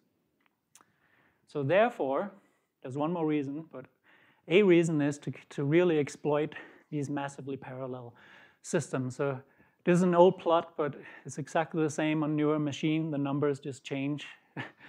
Here's the finite volume dynamical core, and you see as you throw more processors at it, your throughput just starts to fall over. So you cannot get a faster solution by throwing more resources at your problem. Whereas the spectral element core here, you see, it just keeps becoming faster as you add processors to the problem. So all of these dynamical cores, spectral element, MPath, FV3, they're all designed on these kind of grids that allow for scalability. And again, if you want more details on these different die cores, I have the references here. And all of these die cores, so there's a second reason why we want to move to these die cores. Oh, that looks funny. Okay. The second reason we want to use these die cores is you can do what's called mesh refinement pretty easily. So that means you can get higher resolution in a certain area of interest within your global model. So that's different than regional modeling, where we have a regional model and then we feed the state of the atmosphere and the boundaries of that domain, and then we run our model. Here you have the refinement within the global model. So you're also solving the equation of motion in the coarse area. And this is probably the biggest growing area of our system, is that everybody wants to refine in all the different areas. So with the last release of the model, we had a configuration that went down to 12 kilometers over the contiguous United States, called the CONUS grid. And then for our polar friends who are interested in surface mass balances, for example, over the Greenland ice sheet, they need higher resolution in order to get the mass balance right up there. So we have one that refines the whole polar regions down to 25, and then one that goes down to about 12 kilometers, and that really improves the simulation of the surface mass balance. From a numerical, technical, physical point of view, these grids are really challenging because our parameterizations do not necessarily work well across scales. They're usually tuned for a specific resolution, and a lot of work goes into that. So I think the grand challenge now is to get schemas that seamlessly work well across resolutions.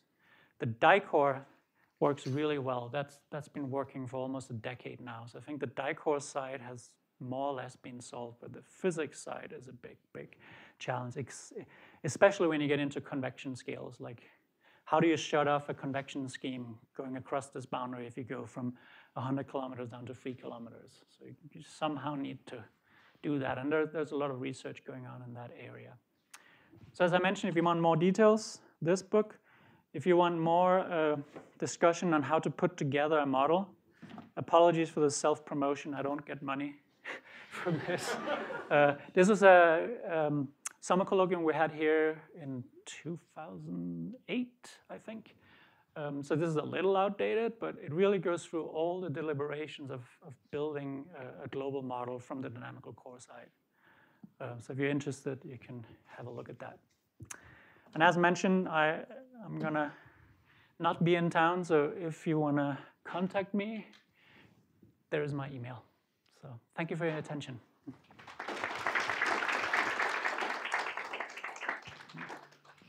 All right. So I'm going to run these around to different people. As Peter mentioned, this is your chance. I didn't do a very good introduction, but he was also the winner of this year's CESM Distinguished Achievement Award, and he runs a whole bunch of different international dynamical core groups, like the Dynamical Core Model Intercomparison Group and a WMO group and stuff like that. So if you have questions, this is your chance. You can still email me. But if you want questions from him now. Okay, sorry. Thank you for the nice talk. I have a question for these kind of dynamic course methods. Whether all the dynamic method is available for the CAM6, or it will come in the future. If it's already active for the CAM6, how can we choose this through the configuration or component choice? And final question is that whether these like dynamical methods will influence the subseasonal to seasonal time scale forecasting. Is that like big difference to, like, for example, for drought events? So thank you. Okay, to answer your first part of your question, in principle, you can easily swap out the DICOR. It will work for aquaplanet configurations where you run full physics, but the surface is just water. And these simpler models configurations, you can run full AMIP simulations. So it means you're specifying the SST, so you don't have a prognostic ocean. You can run that, but you might not have all the data files available that you need. So we're working hard at making all of that easier, and it has become a lot easier, but I can't guarantee it just runs out of the box. FV and SE will run out of the box, and EMP has at one degree. But as soon as you start to change a lot of other stuff, then you might run into some issues. They are solvable, but it doesn't run out of the box. In terms of prediction on seasonal timescales, which I think your question was, and how the DICOR influences that, that is a great question. We don't have the resources right now to just do all our experiments with all kinds of different DICORs. We were planning on doing an extensive dynamical core intercomparison run here at NCAR, but unfortunately that didn't happen. So now we're hoping that the university community will be willing to pick up on that, because we do not understand particularly well how the DICOR influences the climate simulation. There's a lot of stuff to understand how it interacts with the parameterizations, et cetera. Yeah, I'm not sure whether my understanding is correct. Like the different initial atmospheric conditions. So small perturbation to the initial atmospheric conditions will influence larger circulation, and then lead to the large difference in the subseason to seasonal forecasting. So for the dynamic core things, I think maybe it can play a significant role, but I must say the depressing part for me is if you just change one significant tuning parameter in microphysics, you get a much bigger difference than the die-core. So, yeah. Yeah, thank you for the very nice talk. Actually, I have three questions. I will just go one by one. The first one is about the numerical method you skipped. I know that different physical parameter may use different numerical method, but do you have a general idea, like for CAM model, like which accuracy or like what kind of order the CAM model generally reach, like for the temporal or spatial order, like second or third? Yeah, so truncation errors in time in the die-core have very little effect on the simulations. So if you change the die-core time step, you don't see much difference. In terms of the order, so a lot of people show high-order convergences and whatnot in smooth problems, but our problem is not very smooth. Topography is it's not very smooth. Being forced by convection, etc., is not very smooth. So formally, we're third order, but in practice, when you lay it on to the sphere, et cetera, we're like 2 point something order.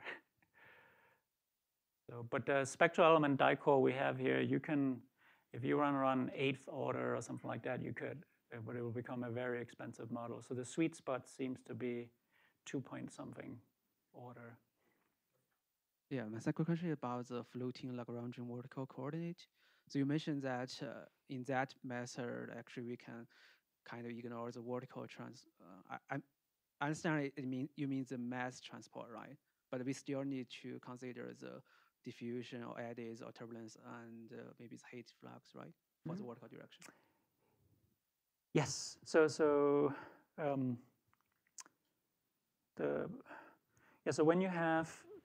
when you have your surfaces float like that, the nice thing is you won't have anything diffusing in and out. But every time you map back to the reference, then your numerical method would spread out the variables a little bit. So you have some momentum diffusion, some mass diffusion, etc. when you do that. Just clarify. Are you saying that if we use the Lagrangian floating Lagrangian vertical coordinate, we can ignore the diffusion? There is no diffusion in different layers? There is some numerical diffusion, but we're using third order splines, and we do the vertical remapping, so we're reducing the diffusion as much as we can. But in addition to the numerical diffusion, how about the eddies, like this? Well, it depends where you're on the atmosphere, but yes, we do have, when the boundary layer, obviously you have mixing determined by your boundary layer scheme, and then higher up you have, when your theta levels get vertical, we have like Richardson number mixing in there to make sure that the waves actually break as they do in nature. So the parameterized diffusion is much, much larger than the numerical diffusion. Now, unless you look in some very specific area where there's really no parameterized diffusion. Okay. Let's move to another questionnaire. These three more people. If there's time Okay. again, I'll get back to you. Okay. Thank you for your excellent presentation. So I was wondering, it's like the selection of the dynamical core, does that any influence? I think it definitely does, to the simulation of extreme events, for example. I'm particularly interested in precipitation. Yeah. So I was just wondering, do you have idea, or have you looked into which of the dynamical cores work well for like hurricanes or atmospheric rivers? Yes, I've only looked at, like one of my favorite tests. Let me back off. When you're running the full model, it's so hard to determine cause and effect.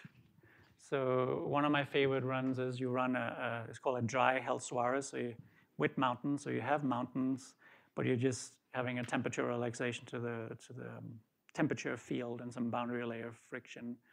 And with that one, like it really brings out if there's noise for too strong updrafts around topography.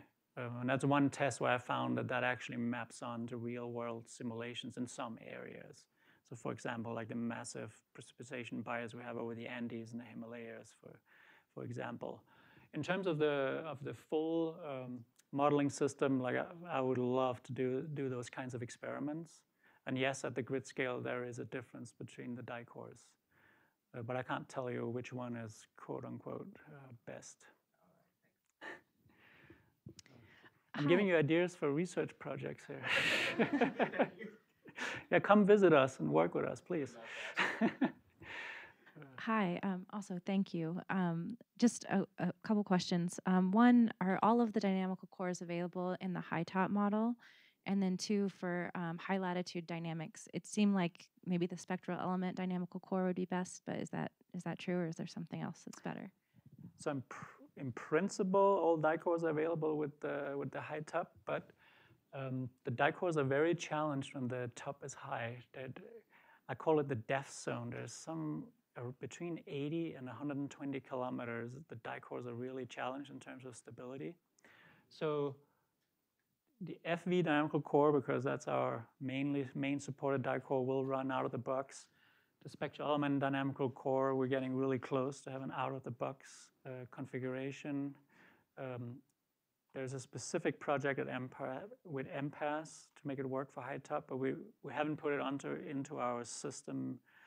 The configuration is not in our system, so it won't run out of the box, but there is somebody at NCAR who is running it. Unfortunately, the money ran out for FV free, so we're not able to support it at this point in time and with higher top configurations. So we're kind of looking for, if there are users, if there's a demand, then we'll start looking into trying to support it. So in that case, please contact me, and I can help out with setting up such a simulation.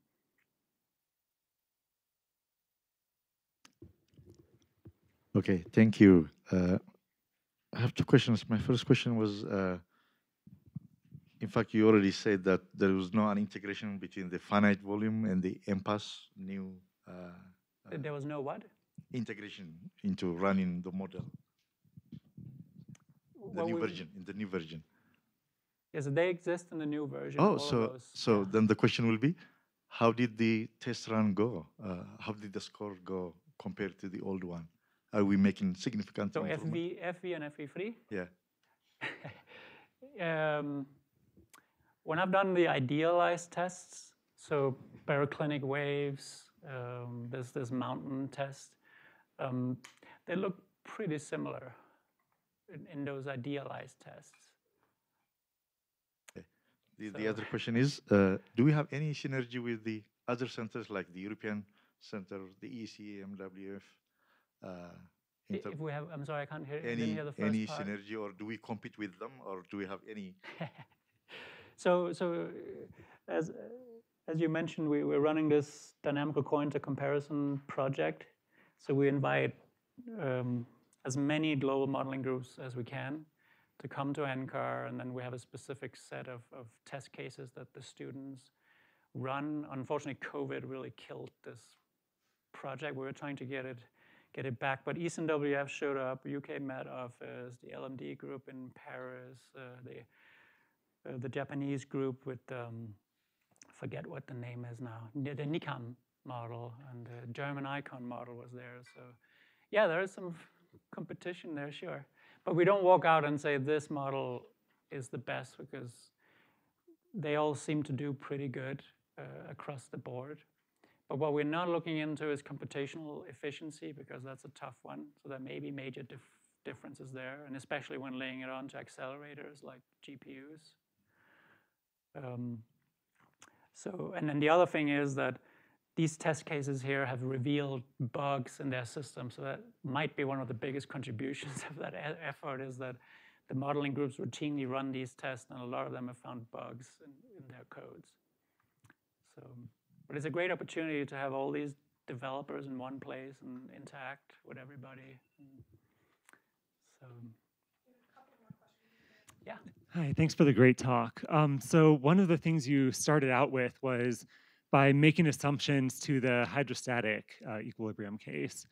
If you had a lot of computing power, was there anything to be gained by doing a full hydrodynamical simulation? You mean full non-hydrostatic? Yes. Yeah, well, if computing power is unlimited, why do all this? So yeah, with hydrostatic models, you can run significantly faster. So yeah, that's why it's done. Okay, so mainly just for computing ease. Yeah,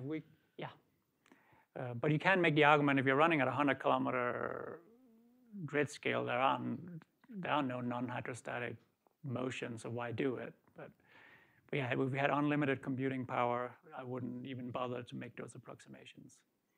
Thank you. All right, I think we have one last question, and then we're going to go to a break after this. Thank you for the talk. I was wondering about that when you have that configuration where the resolution is different over a particular region of interest where it's higher resolution.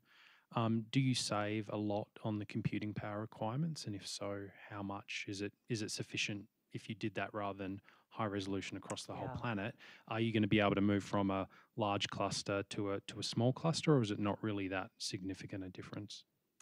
That's a good question. I forgot to mention that. Like the whole reason why we do the mesh refinery is we cannot afford, or it's very expensive to run the full model. So you get very, very significant speed ups. Basically, you spend all your time, 95% of your time, or depending what you do, but 95% of your time is in the high resolution area. So the global solution you basically get for free. So that's why it's done. They're still expensive. I doubt you can run this on a smaller cluster. I think you still need to apply for computing time on the bigger systems. But I don't remember the numbers on top of my head, but we're talking like 8x, 10x faster than running global. Thank you. So, yeah, like you can think about refining, like how much of the globe does the US take up? And it's not 50%, you know. So, yeah. All right, well, let's thank Peter.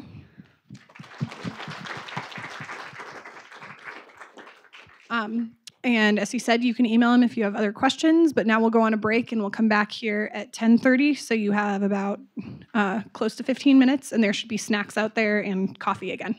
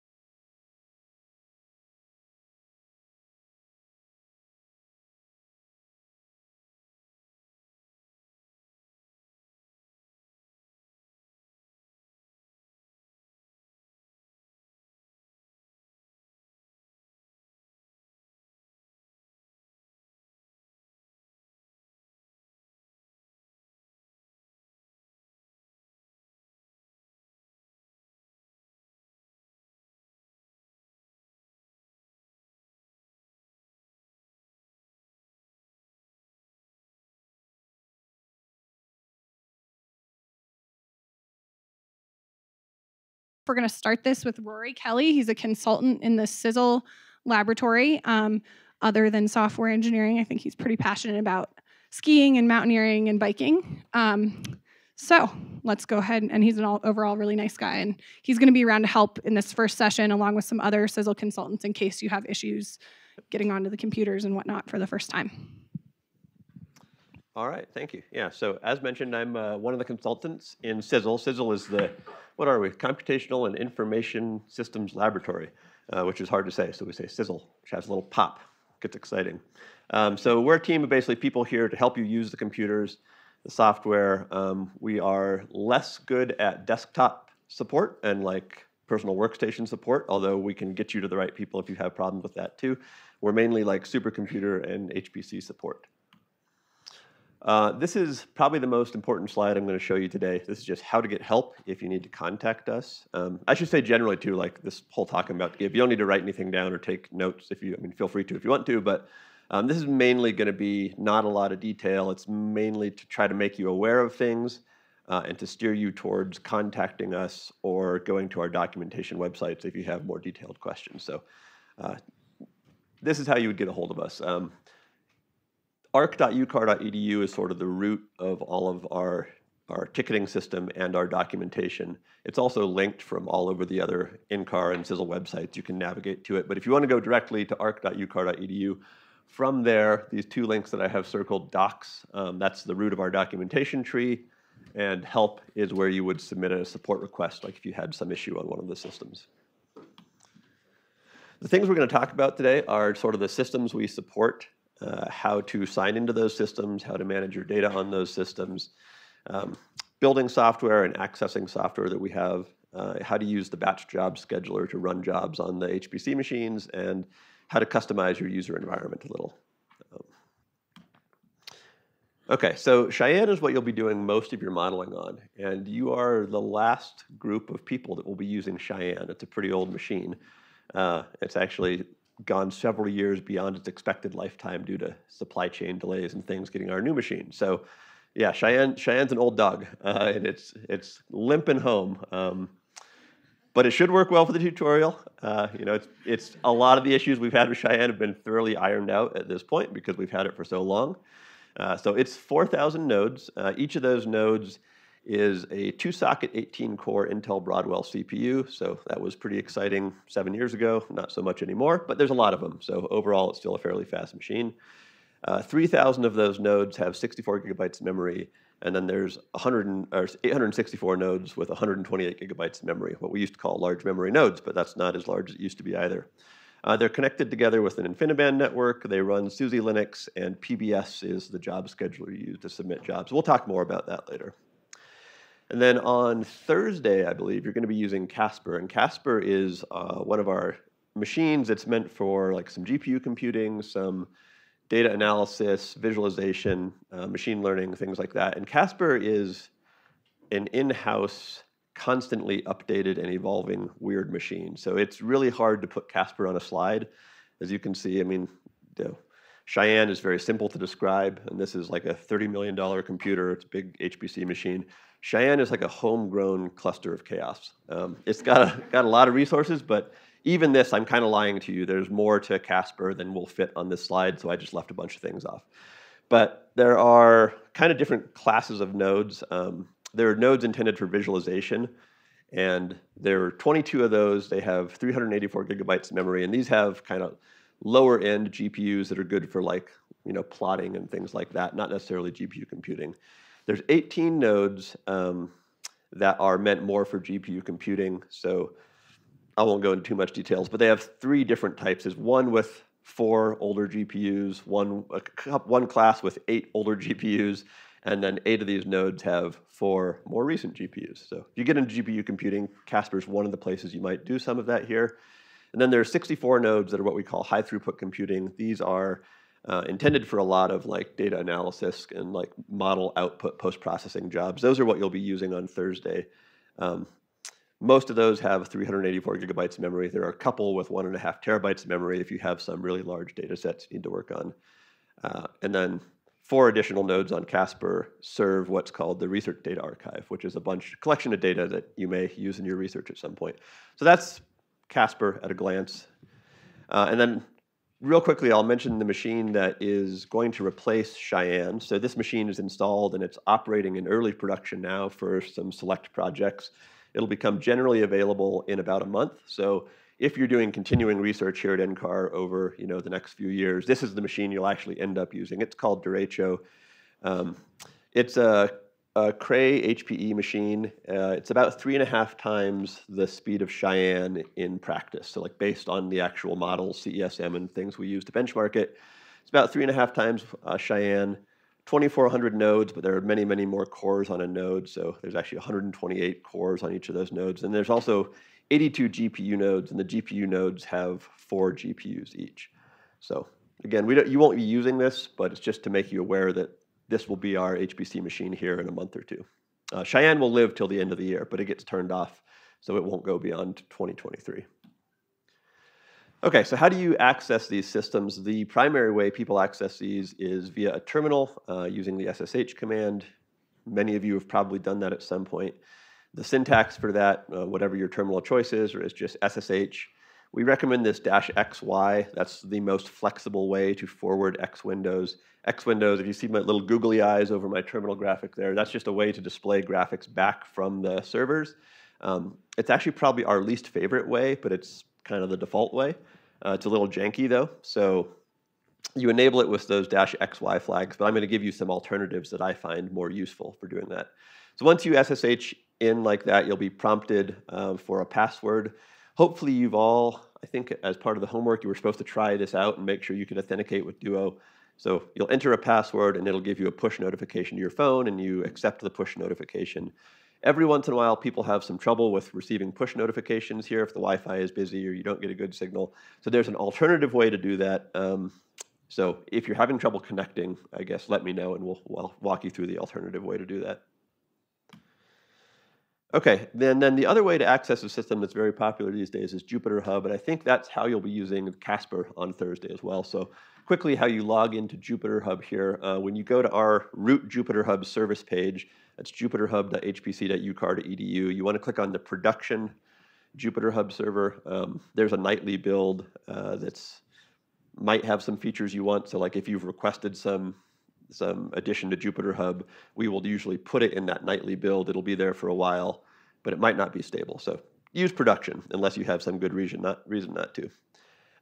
Same thing, you use the same password and Duo authentication to log into Jupyter Hub.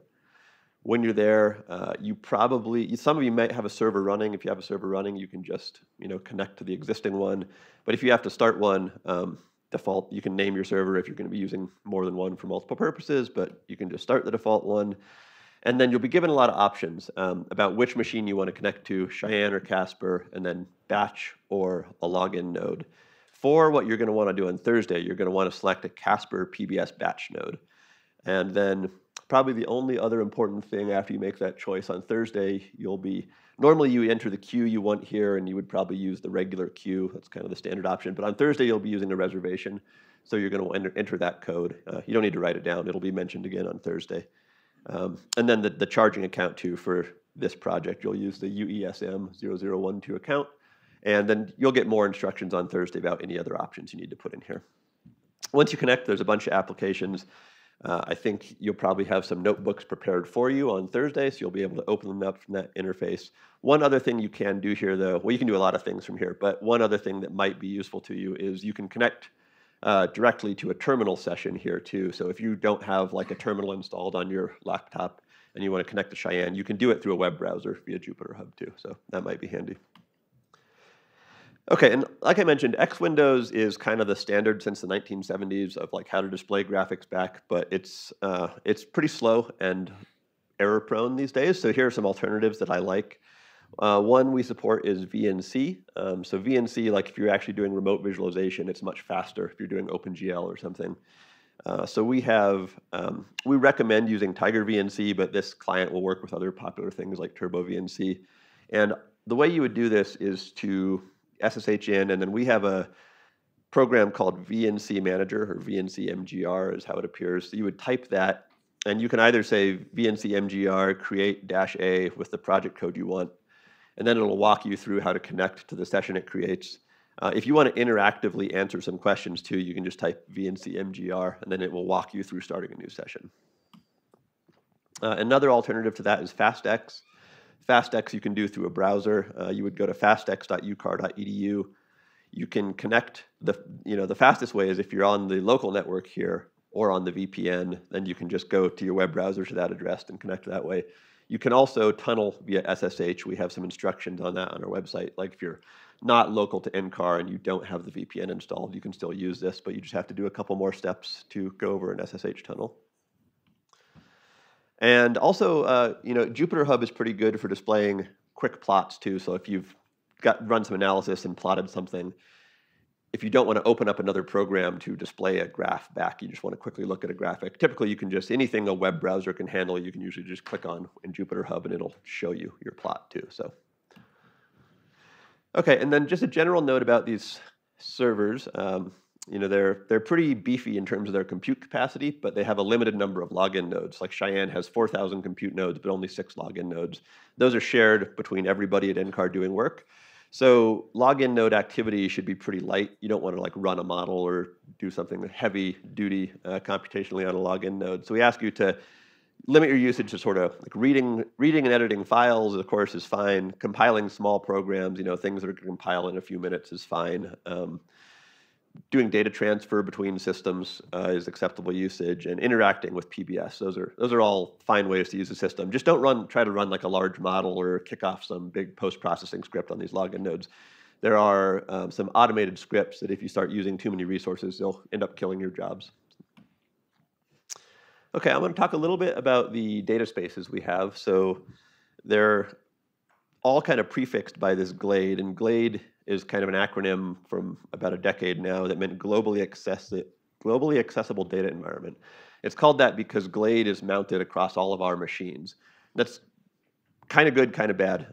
It's nice because all your data is available from everywhere, but it also can be a little confusing because if you're compiling programs on one system, the same executable might exist in your home directory, but it might not run on all the systems because it's compiled. The systems all have different architectures and things. So you just have to keep track. So when you log into any of these systems, though, you'll end up in your home directory, the path of which will be glade u home and then your username. You'll be able to put 50 gigabytes of stuff in that directory. All that stuff is backed up. So this is a good place to keep like code or analysis scripts and things like that. A better place to keep those things is like in GitHub, so they're like super backed up in the cloud. But in terms of like local things on the system, your home directory is backed up. If you accidentally delete files from there, they won't be lost. You can recover them. But it won't hold much stuff, only 50 gigabytes of data. So we have a larger space called work. Work will allow you to store a terabyte of stuff.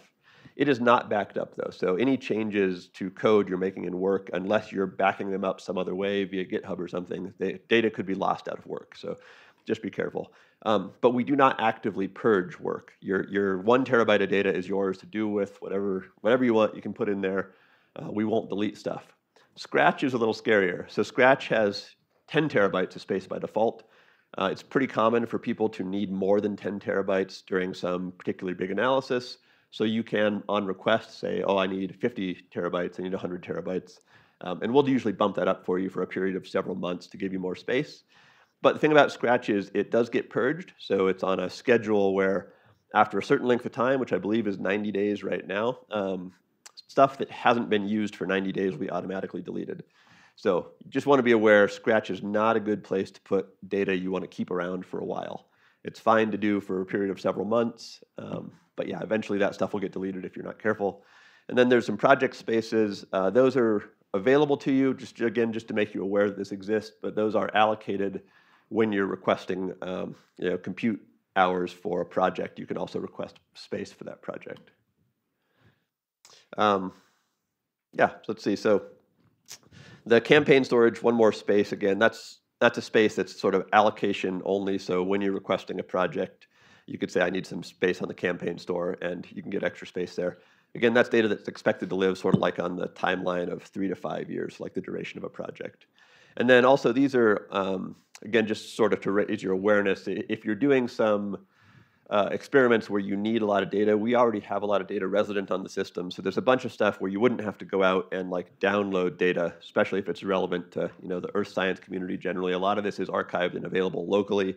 So if you need some data sets from NOAA or something, it's quite possible they already exist on the system. So go to the RDA website and you can get walked through a lot of the data sets that are curated and available. To get data in and out of Glade, like for short things, if you're like transferring a small tarball of stuff from your laptop up to the supercomputer, SCP and SFTP, which are the file copying versions of SSH, that's fine for small transfers. For really large transfers, though, that can be pretty slow. So if you're transferring hundreds of gigabytes or terabytes up to the system, we generally recommend Globus. There's a lot of ways to use Globus. You can install it on a laptop. Most institutions these days, other labs, other national labs or centers have Globus endpoints of their own. So transferring between, say, NCAR and PSC or something, there's Globus endpoints, and the transfer between those two endpoints is very, very fast compared to another method. So for large data sets, I recommend Globus, and you can also put it on your laptop with Globus Connect Personal. Modules is how we sort of present the user environment to you. So the available software on our systems is presented via modules. So those are all the things that we would expect users to use, things like compilers and debuggers and IO libraries. And the thing that modules does more than anything is it supports lots and lots of software built against lots and lots of compilers and libraries, and it keeps the software that's in your environment consistent. So if you are using the Intel compiler, all the things that modules makes available to you will be compatible with the version of the compiler you're using. And one note, Cheyenne and Casper have different collections of modules. They should be similar, but there might be something on one that's not available on another. So you can request augmentations if you need. These are the general commands you use to interact with modules. So module load or module unload will load or unload software. The syntax for that would be like, if I wanted to load the Intel compiler, I would say module load Intel. Pretty simple. Module avail shows you what the loadable modules are. So everything that is consistent with your current environment that could additionally be loaded will show up with module avail. Module list shows what you have loaded. Module purge wipes everything out and gives you a bare environment. For some reason, I didn't put on the list module reset, but see, if you did a module purge, or that would give you like a nothing environment. If you did a module reset, it would restore you to your default environment. You can also save sets of modules. So if you have some particular combination of software you use all the time, you probably want to save that. So you would save that as a collection by saying module save my collection. And then you could do a module restore my collection. It would load all that software for you. And module spider, it's kind of a weird name, but module spider and then some word will search all of the module trees to see if that exists. Whatever you're looking for, if it does exist, it'll tell you how to load it. The difference between avail and spider is avail shows you only things that are compatible with your current environment. Spider will search everything, so it will give you things that are not compatible with your current environment, but tell you what you would have to do in order to use them. Okay, and then this is just kind of walking you through the process. So the first set of like the first rung in the tree of the module hierarchy is the compiler you're using. So like, for instance, if I had nothing loaded and I said what was available, it would say, oh, you have two versions of the Intel compiler and a version of the GNU compiler. I would choose to load one. And then if I loaded the Intel compiler, now if I did an avail, it would show me things that are compatible with that. Maybe I want to load an MPI library. And so if I loaded Intel and the MPT 2.19 library, then it would show me, now you have PNetCDF available, and it's been built with the MPI library and the compiler you used. So things that are available there, like I said, compilers, debugging tools and performance tools, MPI libraries, IO libraries, analysis languages, Python, Julia, things like that. I should say also in analysis languages, I probably should have mentioned, there's a module called Conda. I assume a lot of you are Python users, and we support Python mainly via Conda. So we have our own curated packages of Python libraries that are installed via Conda. So if you want to use what we provide, you would say module load Conda, and that'll load our Conda environment. And you can activate our base packages called NPL, the NCAR Python library. So after you did a module load conda, if you did conda activate NPL, that'll give you those are kind of the Python libraries that are most commonly requested around here. So it's a pretty good base set. That's probably enough about software. A little bit about compiling. We have one module called in-car compilers, and that's kind of a nice convenience if you're building software because it does all the include path and the linking for you. So like if I want to use netcdf in a Fortran program, if I do module load netcdf, and then I also have the in-car compilers module loaded, I don't have to do a -l or a -L to give paths or libraries. That compiler wrapper will do all the including and linking for you. So it's a nice convenience. And then also, just be aware, as I mentioned a little earlier, Cheyenne and Casper have different CPU types. And in particular, Casper has some much more recent CPUs than Cheyenne. So it's possible to compile a program on Casper. Then if you accidentally run it on Cheyenne, you'll get an illegal instruction because it has instructions that are not supported on Cheyenne. So just, be aware if you're compiling the same thing on both systems, which version was compiled with there. You might want to name it like, myprogram.casper, myprogram.cheyenne. Okay, so what should you do with compute nodes? Why batch jobs and why compute nodes? These are where you would do things like run a model. The stuff you're doing today and the rest of the week on CESM, the CESM scripts do a lot of what I'm about to describe automatically for you, so you won't have to interact with the batch system as intricately as I'm about to describe, but this is kind of what's going on underneath the covers of CESM scripts too. So to use the batch system, from your workstation, you would connect to either the Cheyenne or the Casper login nodes. That gives you access to either to 4,000 batch compute nodes on Cheyenne or around 100 visualization nodes on Casper. And from there, you use PBS to start jobs on those systems. So again, these are what a batch script would look like. CESM is creating these batch scripts and submitting them for you behind the scenes. But for other jobs, you might need to create your own batch scripts. Again, we have a lot of examples of this on our webpage in the documentation tree. This is just showing you what they would look like. So these lines that start with a hash and then PBS, that's giving the batch scheduler some command. So, and these two examples, by the way, are the same. One is in C shell and one is in bash. And if you don't care, by default, you get bash, which would be over here. They're just slightly different syntaxes. So, things are, whoops, sorry about that.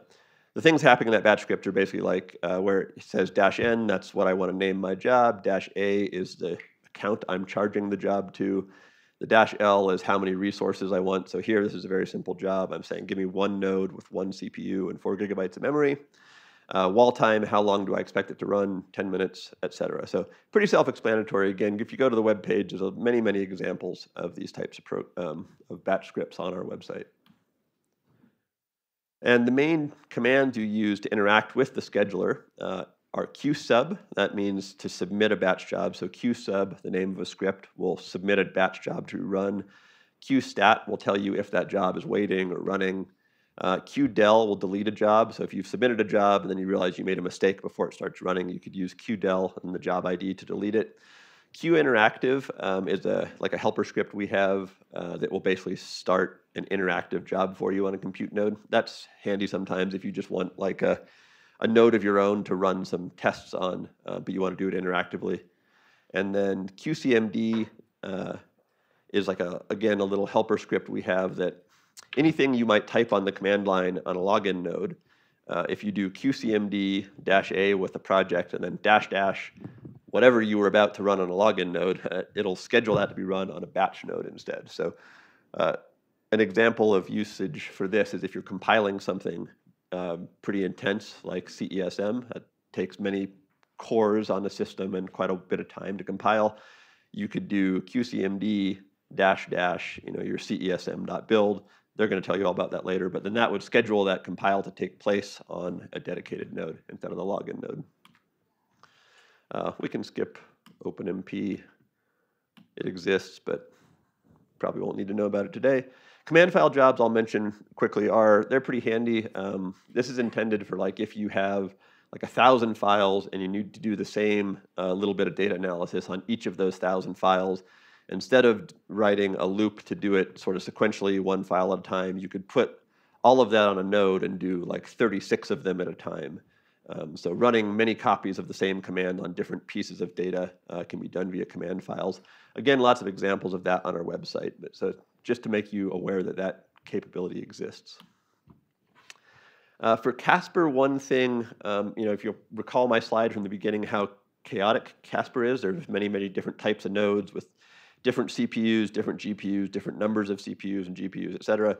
So on Cheyenne, you basically just submit a job and tell it how many nodes you want. On Casper, you have to be a little more careful about telling it exactly what you want. So like if you want GPUs, you have to request the GPU and optionally the type of GPU and the number of GPUs. Similar to the CPUs, you can, if you know you want a Cascade Lake CPU versus a Skylake CPU, you can request all that. So an example here is just on this additional line I have where I'm saying GPU type equals V100 on Casper. That's going to make sure I get the type of GPU I want. And that's something you just need to pay a lot of attention to on Casper because there are lots of options. Where your jobs run, by default, there's different queue names, but by default, regular is where you'd want to submit things on Cheyenne. That's kind of like your standard baseline. You have options from there if you want to spend more money, more fake money, accounting money. Then you can get a job to start faster by putting it in the premium queue, but you're charged 50% extra to do that. Similarly, if you don't care exactly when something runs, you can try the economy queue, and it'll typically still run. It won't start as fast, but it will. You'll get about a 30% discount. Then there's also the share queue. So if you don't want an entire node, if you want to use half a node or a third of a node, you can submit to the share queue. And the share queue is very, very cheap. It has a shorter wall clock limit to how long you can use a job there.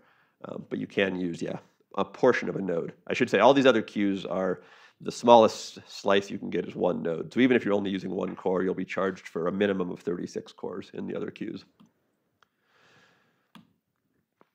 And one word on customizing your startup files. So because you have one home directory for all the machines, if you're doing something like where you want one customization to your startup file to be done, but only when you're on Casper or only when you're on Cheyenne, you probably want to have some sort of block in your startup files like this if block here. This is an example where I'm saying if I'm on Cheyenne, set my path to be this. And on else, else here would pretty much be Casper. That's the other machine you would have access to. Set it differently. Starting next month, there will be a window of a few months where we have Casper, Derecho, and Cheyenne. So you would probably want a slightly more complicated if block there. But you want to do something, if you want to have different settings for different machines, put some sort of if statements like this in your startup files. And then another word on startup files. So I mentioned a little that you can save modules as a set. So one of the sets is just your default set. So for instance, if you know you always use NCL, Python, NCO, and MKL, and that you want that to be your standard when you log in, load those and then say module save default, and that's now your default. So when you log into the system, that's what will be loaded. And you can make more than one set, but only one default, but you can make other named sets if you want. But if you set your default to whatever packages you use the most often, that's our recommended way to do it. We see a lot of people that put module load commands in their startup files, and that can lead to some really weird effects. And it's particularly like on batch nodes or sometimes using SCP to copy data. It'll be going through your your startup file, and it'll see a module command. And modules do a lot of output to standard error, just informational output that isn't errors, but that'll interrupt commands like SCP a lot. So we get a lot of people that can't transfer data, and you trace it back, and the root cause is because they have module load commands in their startup files. So just a caution not to do that. If you want to change the default software you have, use these module save commands. SAM is your interface to our accounting. So when you run a job, you get charged some amount of core hours for it. If you wanted to check how many core hours you have left or how expensive it was to run a job, you do it through SAM. So that's sam.ucar.edu. You authenticate with your same Duo. You can change a few settings there, like you could change your default shell, for instance, there. But it's mainly informational. So you can see a history of your jobs and a history of what you were charged for those jobs through SAM. Okay, and that's all I have. I'm back to my first slide, which again is still the most important slide I have. This is how you contact us, mainly through help if you want to submit a ticket. I should say too, since a lot of the consultants are virtual these days, like I myself live in Breckenridge now, so We are not on site all the time to do face-to-face talks, but we can schedule face-to-face talks, or we can also schedule Zoom sessions and stuff. But again, if you want to do that, probably the easiest way is to start by submitting a help ticket. You'll get assigned to a consultant, and then if you want to actually talk to us on a phone or a Zoom session or schedule a day to be in person, we can do that through there too. And also the documentation is pretty good these days. So feel free to browse the docs for other questions. All right, let's thank Rory. And does anyone have any quick questions? Because we're going to jump into the lab sessions, so some of this might get resolved there, but it looks like there's just a couple quick ones, and then Kate is going to give us a talk too.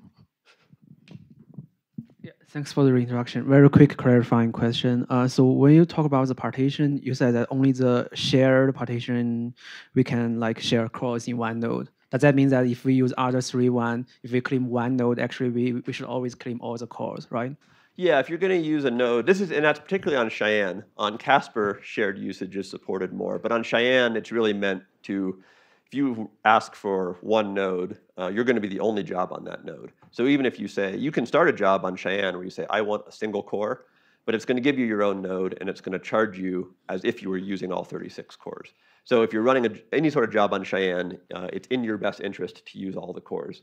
There are reasons why you occasionally might not want to, like for instance, some jobs require a lot of memory, and so you might only use 18 of the cores, but still use all of the memory on the node. That's fine if you just need to do it also to get more memory for one core. But yeah, generally, in terms of how you're charged, it's assuming you're going to use all 36 cores. Hi, thank you for your presentation. So I was wondering, is there any time limit for the Q Interactive? So time or research limitations for that? There is, I think, so Q Interactive is just a script, and I think by default it gives you 6 hours. You can extend it with an argument up to 12 hours, which is the default for all the queues, or you could make it shorter if you know you only want to use it for an hour. You could do 1 hour. Okay. That's just an argument. Okay, another question is like, so for the job batch script, it's like, is there any maximum limit of the time? Like some HPCs, they have like, you can go all the way up until 4 days. So do we have any such limitations? Our default is 12 hours. And so if, for instance, you think you need to run for 2 days, and you submit a help ticket to me and says, hey, I need to run for 2 days, I can enable that, but I would push back on you first to say, why isn't your job able to checkpoint? So that's the expected behavior is the scheduler is more efficient at scheduling. 12 hours is a pretty good chunk where it's long enough of an integration that you're getting sort of good bang for your buck in terms of like startup overhead, but you're also saving state frequently enough and stopping your job frequently enough to get other people a chance to get in the queue also. So yes, it's technically possible, but you really have to have a reason, like this is why my job cannot write output and restart from that output later, which does occur, so it's possible. All right, we're going to move to just a quick introduction for what we're doing this morning and this afternoon. I left my laptop under your that's chair. going to be given by Kate Thayer-Calder, who is a software engineer. She works on the community ice sheet model and the community atmosphere model. So let me just open this. Oh. I will open them. And while I open this, I will get the website open.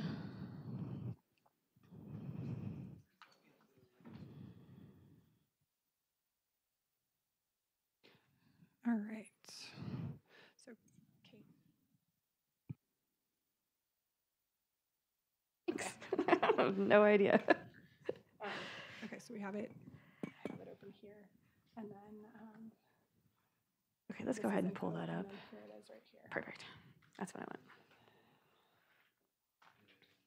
All right. Cool. Thanks, Alice. Yeah, my name is Kate Thayer-Calder. I'm going to be helping you guys with your tutorial exercises this afternoon. I'll be running between labs and answering questions. I just wanted to show. Well, I wanted to go over the basics of CESM workflow. So today in your lab exercise, what you're going to do is you're going to download the CESM code, you're going to set up your environment, and you're going to set up an experiment, build that experiment, run that experiment, and take a look at the output. So it's a lot to do on your first day, but we're going to get you all dive right in. This gives you a quick overview of what we're expecting for you today, and it's basically what I just said, but broken down into a little bit more specific steps. And you can see up there at the top, I don't know, do I have a pointer? I do. This is the link to the quick start workflow for CESM2. So you should have both the tutorial documentation, which is very well written and very thorough, as well as options to take a look at the documentation that exists on the web for CESM previously. So basically, what I said before, we're going to be downloading the code, and then we're going to be creating a new case, invoking case setup, building the executable, running the model, and reviewing the output data. And I'm going to go over this just a little bit more. I'm going to try not to get into too much detail here because, again, you guys are going to be going over all of this in the exercises, and I want you to get a chance to get to that. So we want you to be aware, first of all, of how to set up your CESM workspace. And there are 4 main paths that we talk about in our project. The first one is the path to your source code. So I've got this like little greenhouse here, and you see it's sort of a color-coded thing in the tutorial documentation as well. And that's where you're going to download and put the CESM code that you get from GitHub. And then the next important path is the case directory. So a lot of times people will create a case directory in like their home directory, as Rory was talking about, or possibly in your work directory if you need more space for your code. And that's where you're going to set up all of your experiments, which we call cases. And then you're going to have build and run directories. So this is where the code, once it's built, it goes to, and where your output goes to first. And most of this goes into your Scratch directory on Cheyenne. So that's, again, a third space. And then the fourth space is the archive. So by default, CESM will take all of the history files and move them to another directory, usually on Scratch, called archive. So you need to know where that data goes. So this is a quick overview of downloading CESM. I'm not going to get into all of this. It's in the tutorial. It'll show you the command that you use, but we check it out from GitHub, and then we check out a tag so that you have the right code there. Once you have the code downloaded, you're going to run a program called manage externals, check out externals, and that gets you the rest of the code. So CESM is basically just a list of all of the places where it's going to look for code, and then once you run manage externals, that actually goes to all those places and brings it into your source directory so that you have it available to use. This is a quick look once you get your CESM code as an example. So this particular place is where we used to keep it, tutorial. That would be the basic root directory for your source code. And if you look into that after you've run manage externals, you'll see a seam config, and component subdirectories. Those are probably the seam and components are probably the most important for your basic first day. So under components, you're going to take a look and you can see all of the different components of CESM. So already this morning, I'm sure you've heard from Gokhan and others about how CESM is a hub and spoke architecture. Okay. Well, you used to. And it has several different models included in the CESM constellation. CAM is a community atmosphere model. CICE is our sea ice model. CESM is the ice sheet model. CLM in CSM 2.1, which you guys are going to be using here, is what we call the land model. It does have an updated name in the more recent versions. Mozart was the river model. POP is the ocean model for CESM 2.1. And then there's a RTM river transport model as well, and a WaveWatch 3. So CEAM is short for the Common Infrastructure for Modeling the Earth. And this is a huge package of mostly Python scripts that we use to manage all of our experiments and setup and infrastructure jobs in CESM. So the important parts of CEAM, you can go, like this shows you, you go into the CEAM directory and take a look, and you can see this is the basic listing for that directory, is that it includes the coupling infrastructure, so our coupler is held in there. There are data and stub models, so if you don't want to use an active model for your experiment, then that's where the data and stub models exist. There's testing infrastructure, which software engineers use heavily, and then the Python scripts for managing XML configuration and input data, things like that are all held in this particular subdirectory. So we've been sort of going through a really quick start here. Like I mentioned before, we'd want to make a place to hold your cases first, and then we would download our CESM and go into the CEAM script subdirectory. And the first thing that you do when you're creating an experiment is you call this create new case function, and that creates the basic experiment that you want to run with CESM.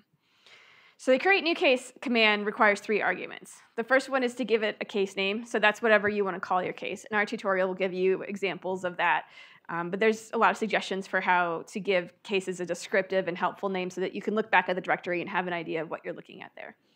You're going to need to know right off the bat which resolution you want to use. And then you want to know what your model configuration you want to use, which set of active components that is. And that's called a comp set.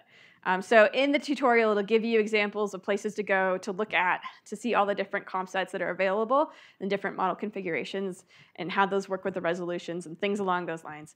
I can't get into that now. But for your first day, you're going to be creating a B comp set, which means all of the components are active in your case. And then sometimes you can specify which machine you're working on. CESM is really good at recognizing Cheyenne, so you don't actually have to specify Cheyenne when you're on there, which is where you'll be today. Once you've created that case, so in this case, Chris made a case, a subdirectory in his home directory, and then he created his case into this b.day1. Then you can take a look at what's in your case, and you can see all of these different scripts and XML files and subdirectories. So this is what a CSM experiment looks like right off the bat. And the first thing that you need to do once you have this, it is set up out of the box to run a default B case. So we're not going to make too many changes right off the bat. But if you wanted to make changes, these are the different XML files that are available to make those changes in different steps and spaces of your experiment. So you can make changes to where you want to archive your data, how you want to change your batch settings, done with the XML file, any changes that you want to make to your build, specific case options are set in this file, but you shouldn't modify it. Changes to the PE layout or the system architecture. Say like which nodes and how many processing elements on those nodes that you're using are done in this PEs, ENV machine PEs. And I'm getting too into this. I'm going to keep moving. So if you want to see a variable in an XML file, you need to use the script XML query. And one of the best little tricks here is XML query -p. So if you can't remember exactly what you're looking for, like you want to look up the time that your experiment is set to use. You want to know how long it's reserved to run for. You don't remember exactly what the XML variable is for time, so you could just put an XML query -p, all capitals TIME, and it'll show you all the XML variables that have the word time in them. And then in there somewhere, there's going to be the XML variable that's job_wall clock time, and that's the one you're looking for. So you'll see this in your test or your tutorial as well. Once you have your case directory, the next command you need to call is case setup. And this goes through and sets up all of the name list options. It creates the run directory and exe directories. This is one of your third workspaces. It usually goes into your Scratch directory by default on Cheyenne. And it creates user name list files that you can use to override the default name list as well.